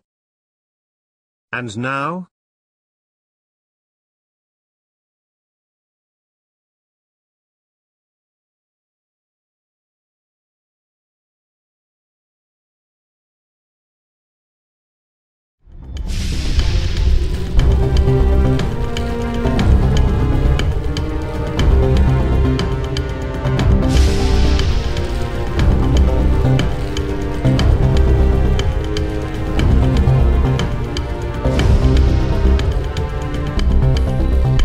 Hi, I'm Andrew Strom, author of the new 2015 edition of Kundalini Warning, a false spirits invading the church.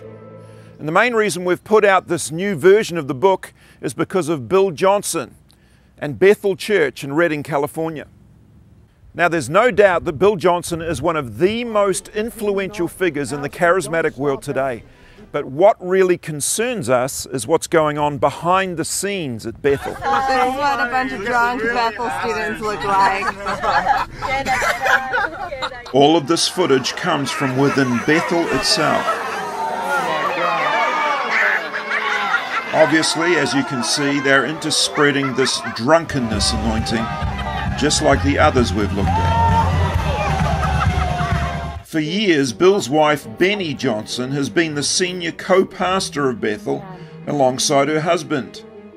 And this woman is into some truly weird New Agey stuff, reflexology, and much more. Benny Johnson herself put out this picture. She's lying soaking on C.S. Lewis's grave. These are students from Bethel's School of Ministry, and they've been photographed around the world lying on the graves of dead Christian leaders.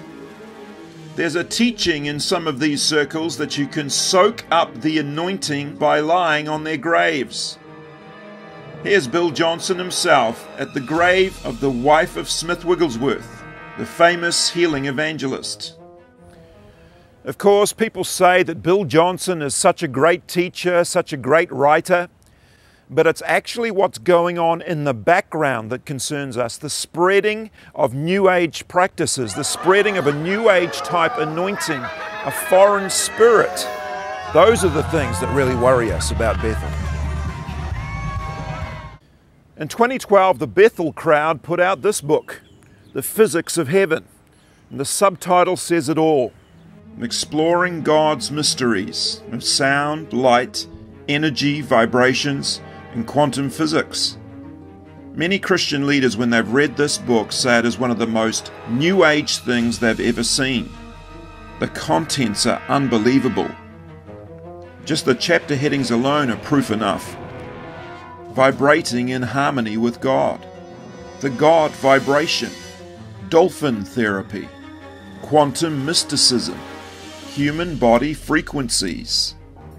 What on earth is a major ministry like Bethel doing, promoting such a weird and mystical work? Of course, this deeply New Age book is still sold on the Bethel website to this day. After all, that's who it's come from. There will be more on all this, a lot more, in our upcoming YouTube video, the fourth in the main series, Kundalini Warning.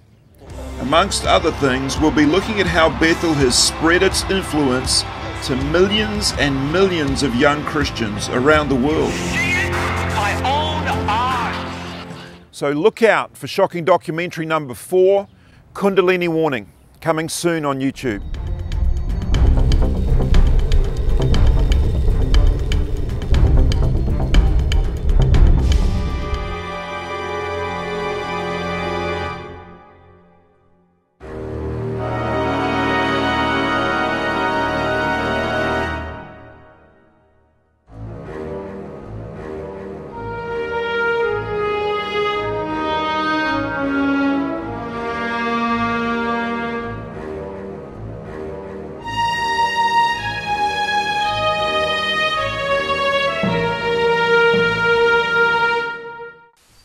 Hi, I'm Andrew Strom, author of the book Kundalini Warning, False Spirits Invading the Church. Now, of course, that's a very radical title, and we're going to be looking at a huge amount of video footage in this documentary, and I want to show you some of the shocking things and just how similar they are to the Kundalini cults of Hinduism and the New Age movement, Eastern religions. The stuff that's been invading in the last, say, 16 to 17 years, I believe it's the worst invasion in church history. So we've got a lot to look at. And my background is I've been involved in the charismatic movement myself for over 25 years. I've been part of the prophetic movement. I was part of that movement for 11 years. So I saw all of this incredibly alarming and disturbing stuff coming in while I was involved.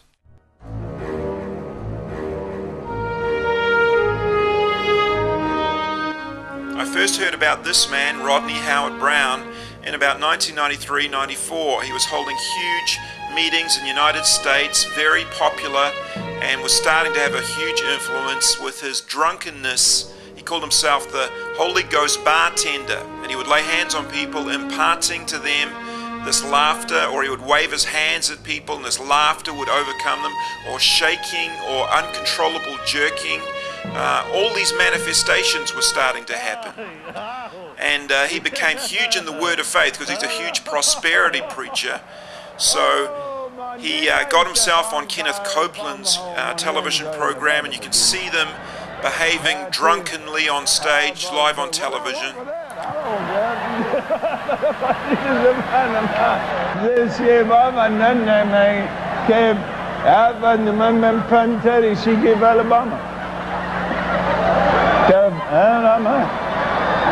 Here's Rodney Howard-Browne imparting this spirit of drunkenness and laughter into some of the biggest leaders in Tulsa, Oklahoma, the biggest word of faith, prosperity teachers. A guy called Randy Clark came down, saw what was happening, got this impartation through the laying on of hands, got this anointing himself, and he took it into the Vineyard movement. Now here is Todd Bentley explaining how Randy Clark brought this in. He received a spark of the anointing in Tulsa and in Lakeland, came down, and just weeks later God used him as the fire starter for the Toronto outpouring and the Toronto blessing in January 1994. And we have here tonight Randy Clark, and I asked him to come out, dear Randy, because I know you're a fire starter and you've been lighting fires all over the world. So it entered into the Toronto Airport Vineyard Church, and so it became known as the Toronto Blessing. Went worldwide under that name, the Toronto Blessing. Everybody knew what that was about. People falling down, acting drunken, laughing hysterically, shaking uncontrollably, or jerking backwards and forwards, their head shaking back and forth, people even roaring like lions, people making animal noises. You know, this stuff had not been seen in the church. I mean, it may be in a tiny way on the fringes. This stuff had never been seen in the church on this scale before, and it invaded worldwide.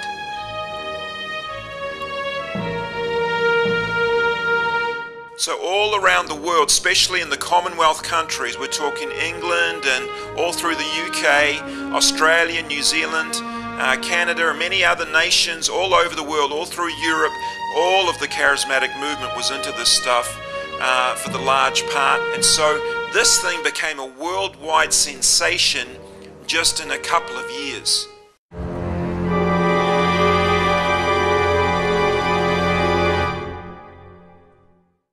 Now the basic question that we're asking in this documentary is, why are these manifestations so similar to Eastern religions and Hinduism and the Kundalini cults, and yet they're not found in Scripture, they're not found in the Bible, they're not found in classical Christianity at all?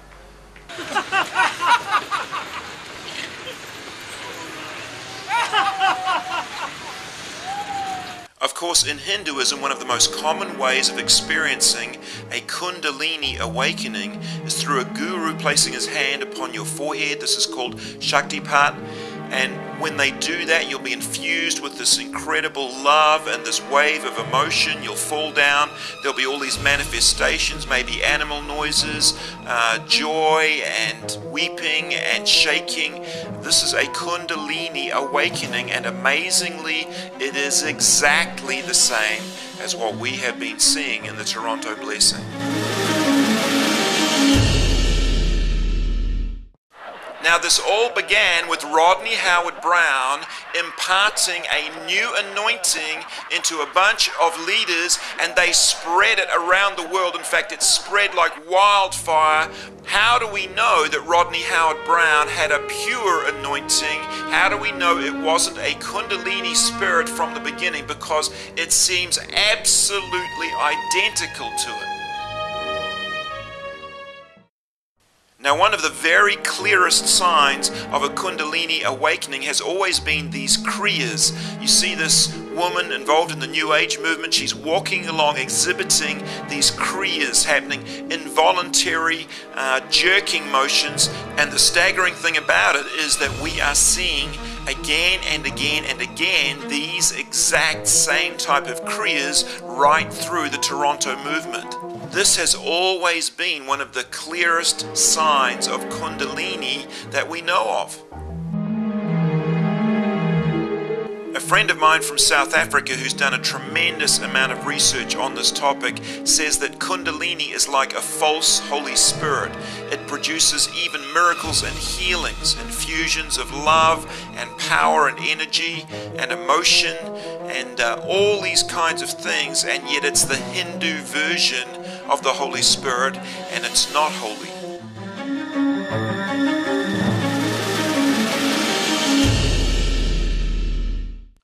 Now, we all know that in the last days the Bible speaks again and again warning of deception, seducing spirits. It says that it'll be perilous times will come. It says there'll be lying, signs and wonders. It says all of these things, soberness, sobriety, being alert, being watchful. This is what it says to us all the way through the prophecies of the last days. Here we are, we're in the end times now. And what do we have on our hands? We have a movement that's promoting weird and bizarre signs and wonders. We have a movement promoting drunkenness when we're told to be sober in the last days, again and again. It's promoting all kinds of whacked out spiritual experiences, and we are warned in the last days, watch out for seducing spirits. The Bible even says, it goes as far as saying this, if possible, the very elect themselves would be deceived. So I don't want to be taking any chances with deceiving spirits in the last days. If it's weird, if it looks like Hinduism, if it looks like it's from some Eastern religion, I don't want any part of it. The charismatic movement should have shut it out and said, no, we're not having this. This is exactly what is warned about in Scripture. Welcome to the second part of this documentary. I'm Andrew Strom, author of the book Kundalini Warning, Are False Spirits Invading the Church? As we've already seen, in the 1990s, this bizarre new movement with drunkenness and animal noises, falling down, jerking, and all of this spread around the world. They think Toronto's something. Wait till they come to Boston. Lord just reminded me of the old hymn where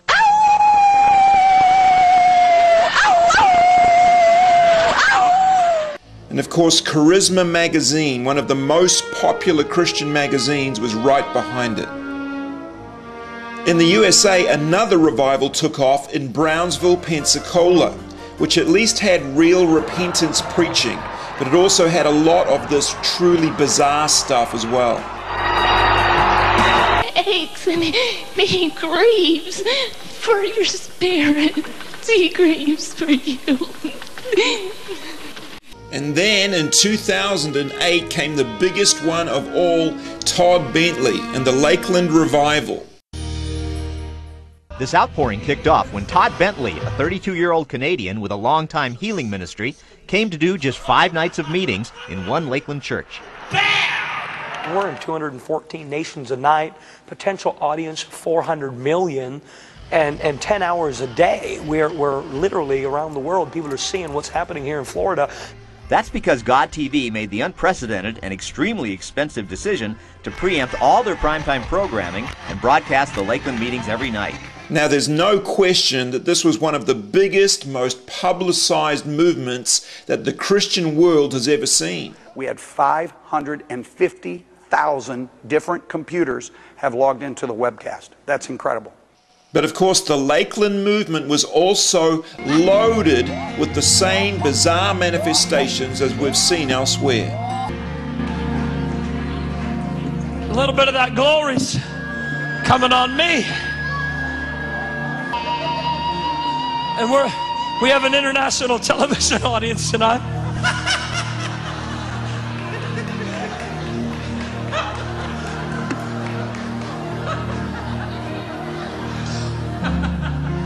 I got that vibrating again. Lord, let everybody vibrate. So what were some of Todd Bentley's biggest influences? Well, he tells us himself. But one outpouring that's most precious to me, because it brought intimacy in the presence of God to the church. It brought refreshing and renewal to the church, was what took place in Toronto, Canada. So it's no surprise that Todd Bentley invited the founder of the Toronto Blessing, Randy Clark, to minister at this new revival. I see some of you already, the power of God, it's like 110. God, make it 220. Now thousands and thousands of leaders and Christians were coming to Lakeland from all over the world to get an impartation of the Spirit.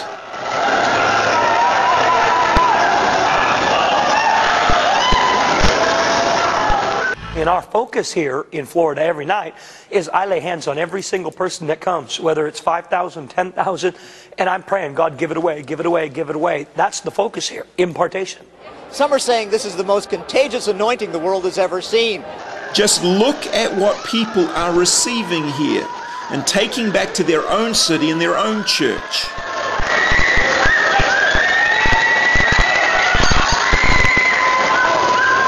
Here's what happened in Dudley, England when the Lakeland anointing arrived there.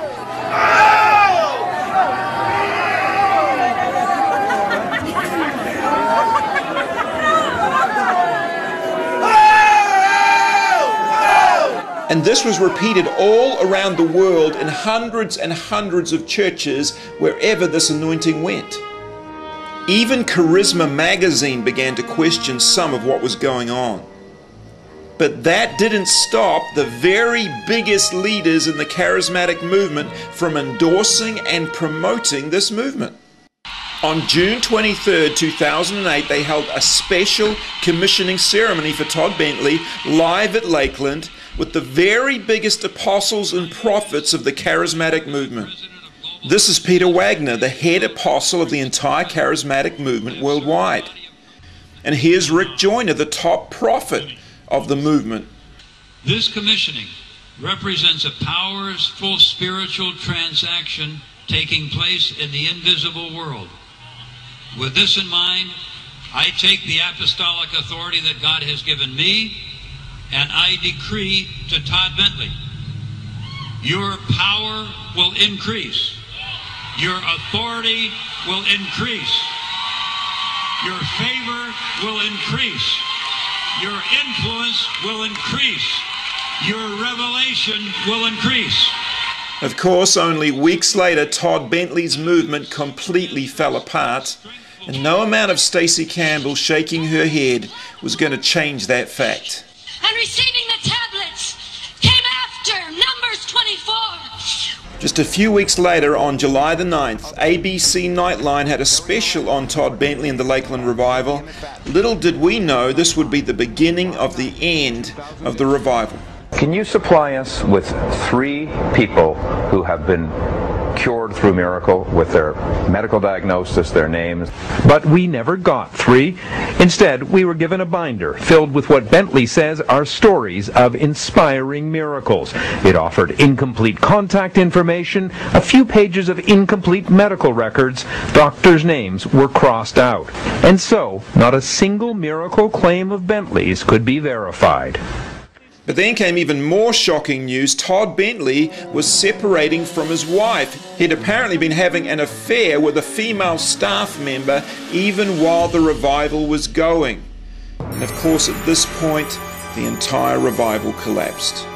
Lee Grady, the editor of Charisma magazine, spoke for multitudes around the world when he wrote these words. Todd Bentley's announcement that his marriage is ending has thrown our movement into a tailspin, and questions need to be answered. It was not supposed to end like this. But sadly, that was not the end. Todd Bentley divorced his wife, married his girlfriend, and the biggest prophetic ministry in the world, run by Rick Joyner, undertook a speedy restoration process to fast-track Todd Bentley back on stage again. And now here he is, back again, ministering alongside his new wife. And the thing about the elephant, it wasn't just an ordinary elephant, it was a wild elephant, a wild elephant. As we've already seen, these same spasmodic head movements in Hinduism are taken as a sure sign of a Kundalini awakening. Why then are we now seeing them in the church? It is for everyone, for every Christian. And so, aided and abetted by some of the biggest names in Christendom, Todd Bentley and others continue to spread this anointing right through the charismatic church. I pray some of you would feel like you're getting electrocuted. But this is not just about Todd Bentley and his friends. This is about thousands of charismatic leaders all over the world who made the decision not just to bring this stuff in and endorse it, but to actually transfer it onto their own people. And I don't care if it was peer pressure, just because every other minister seemed to be getting into it. I don't care what the reasons were. This is one of the worst, most disturbing movements that maybe the church has ever seen, and these guys brought it in deliberately into the church. And when the very top apostles and prophets in the entire charismatic movement can get up on a stage and endorse and promote and prophesy the grandest things over such a suspect movement that was obviously suspect right from the start, we've got to know our top leadership, they don't have any discernment. Your power will increase. Your authority will increase. Your favor will increase. We need a revolution in the leadership of the church. Welcome to part 3 of this documentary. I'm Andrew Strom, author of the book Kundalini Warning, Are False Spirits Invading the Church? As I was saying earlier, I'm a charismatic, Pentecostal, tongue-speaking believer myself. So I'm not against any of the gifts of the Holy Spirit. I want to see more and more people filled with the Spirit of God, full of the love and the holiness of God. But as we've seen, a new generation of leaders has arisen, and it doesn't seem like holiness that they're spreading. I want to read from Luke chapter 1.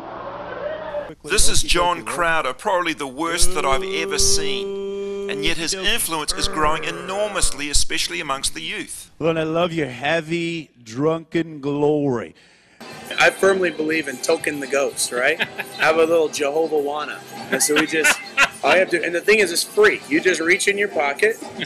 Wow, look at what's there. You just take a little whiff of the glory. A basic question here. At what point does something go from being only tantamount to blasphemy and become real, actual blasphemy? This is the stuff that John Crowder and his friends have been spreading all over the earth. Welcome to Slosh Fest, which they hold every year, attracting hundreds and hundreds of people. And of course, if anybody questions what they're doing, they're immediately accused of being a religious Pharisee. So apparently we're not even allowed to use our discernment, even though the Bible commands us to do so. Here's the well-known author and speaker Jim Goal taking part in the drunken glory with Crowder and his accomplice Ben Dunn.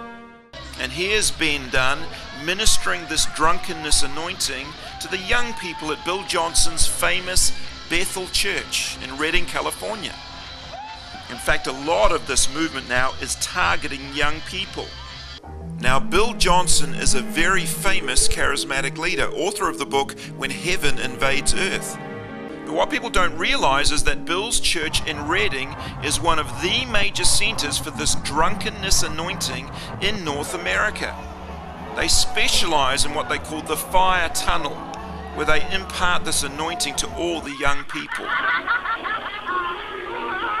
Can you imagine walking into a room that sounds like this?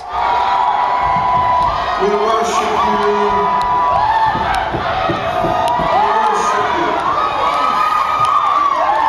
And of course, Bill Johnson and Cheyenne and John and Carol Arnott from Toronto openly endorsed and promoted Todd Bentley and the Lakeland Revival. And we stand with you. Another major center where they're imparting this drunkenness anointing to the young people is IHOP, the International House of Prayer in Kansas City. We've already drunk in the Holy Spirit.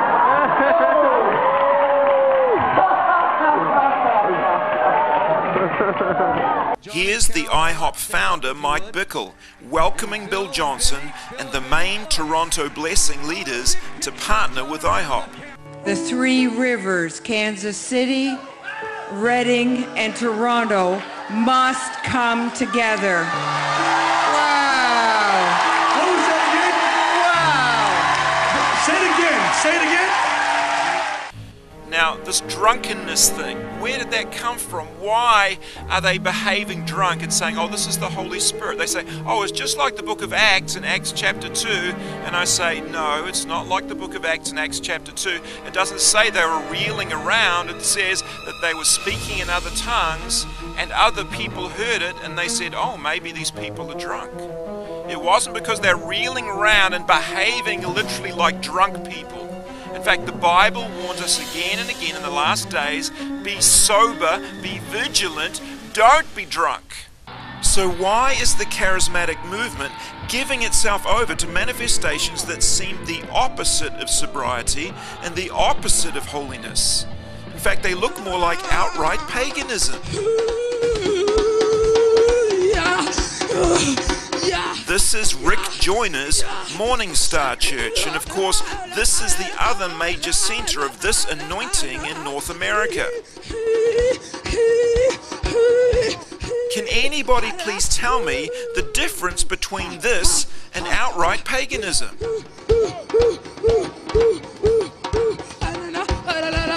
As we can see, a lot of this stuff has a real New Age feel to it. In fact, when you go to John Crowder's website, he openly advertises his mystical schools, where people can learn to operate in trances, raptures, ecstatic prayer, mysticism, spirit travel, and every other New Age sounding thing you can imagine. And yet Christian leaders all over the world are promoting these ministries.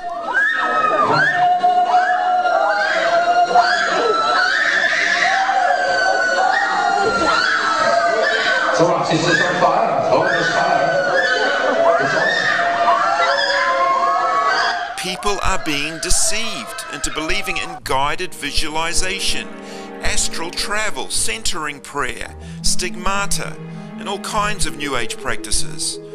Of course, they call them different names, like contemplative prayer and spirit travel, to hide the fact of how totally New Age they are.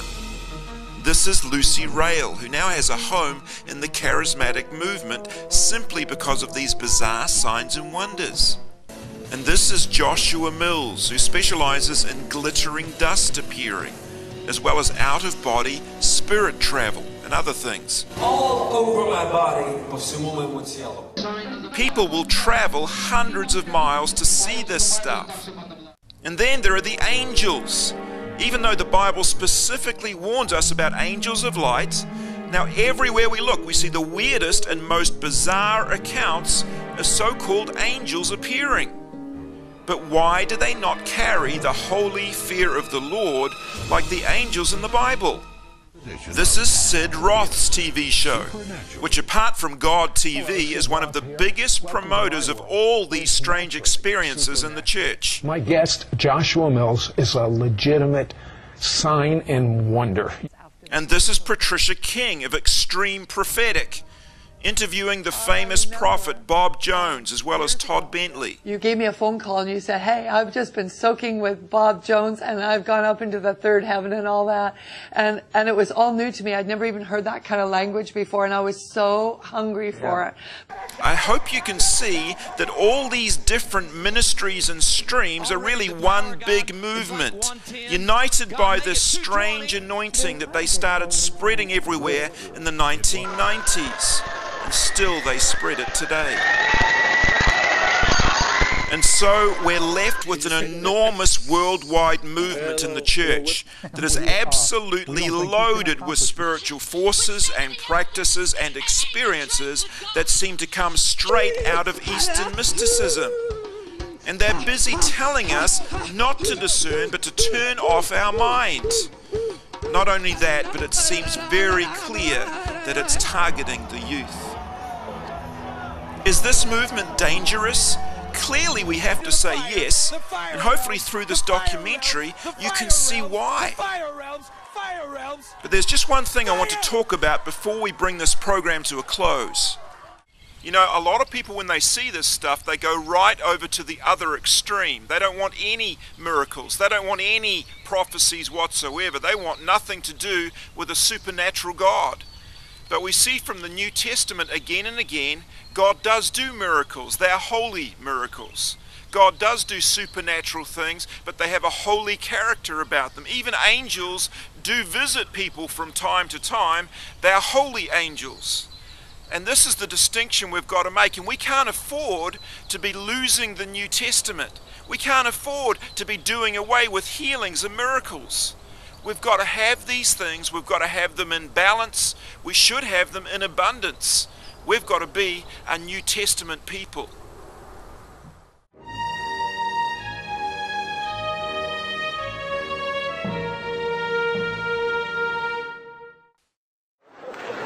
And the Holy Spirit spoke to me. The gift of faith came on me. He said, kick her in the face with your biker boot. I inched closer and I went like this. BAM! And just as my boot made contact with her nose, she fell under the power of God. And I saw him and the gift of faith came on me. I said, what do I do, God? And God told me to just run him down. So I jumped up in the air and I went, BAM! And I hit him to the ground, jumped onto him, and got into a full mount. Ground and pound. I jumped on there, and I was in a full mount, and something came over me, and instead of punching him, I grabbed him by the neck and started choking him. And I said, come out of him, devil! Come out of him, devil! Now I was in another meeting one time, and I called out this Chinese gentleman. And all of a sudden, I went running down the aisle, and I hit this guy so hard, it drove him back several feet. He hit the ground, and his tooth popped right out of his mouth. The pastor was lying on the floor, and I was standing up on the platform, and I said, God, I want revival. And he said these words to me. Leg drop the pastor.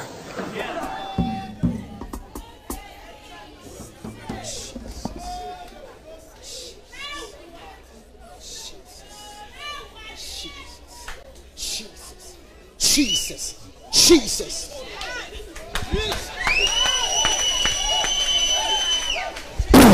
Jesus. Now, at the same time all this is happening, others from the outside looking in, sometimes we're quite critical because of some of the manifestations that were happening, you know, the laughing or shaking or falling down and all these unusual things. How did you handle that criticism? We tried to be, you know, we tried to listen when criticism was valid. With signs and wonders, Lord, let miracles increase, let power increase, let the glory of God be shouted among the nations, because the earth will be filled with the knowledge of the glory of the Lord as the water covers the sea. And I just take it here. And I just saw the Lord sprinkling salt. Whoa! In those wells. Purifying, cleansing. Whoa! Lord, any defilement that's on those wells, Lord, is coming off right now. In the mighty name of Jesus, Lord. No, you're purifying. The next wave is a pure stream of your presence, Lord. A pure stream of your love. A pure stream of your power, Lord. God, I thank you for pouring salt, in each well. In Jesus' name. Wow. So many we couldn't plot it. My God, you're sending a real. But there are people who just didn't want any kind of thing that they could not control. And I figured out control was really at the issue for people. Right. and it scared people. And it was scary, no question. But we just sort of loved them and said, hey, if you don't like it, don't come. We believe this is God, and we're going for it.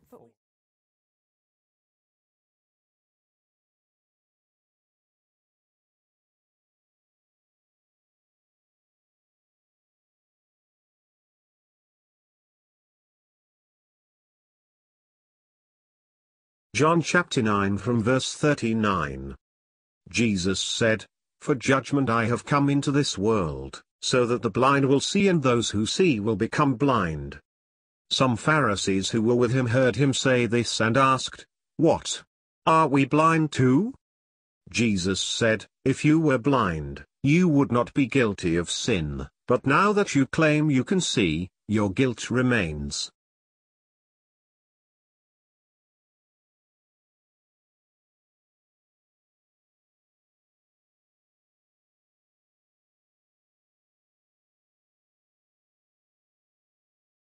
The letter of Jude. Jude, the servant of Jesus Christ and brother of James, to them that are sanctified by God the Father, and preserved in Jesus Christ, and called. Mercy unto you, and peace and love be multiplied. Beloved, when I gave all diligence to write unto you of the common salvation, it was needful for me to write unto you, and exhort you, that ye should earnestly contend for the faith which was once delivered unto the saints. For there are certain men crept in unawares, who were before of old ordained to this condemnation, ungodly men, turning the grace of our God into lasciviousness, and denying the only Lord God and our Lord Jesus Christ.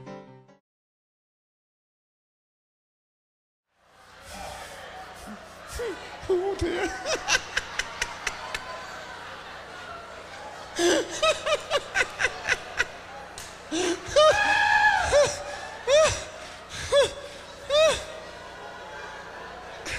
Luke chapter 1, verse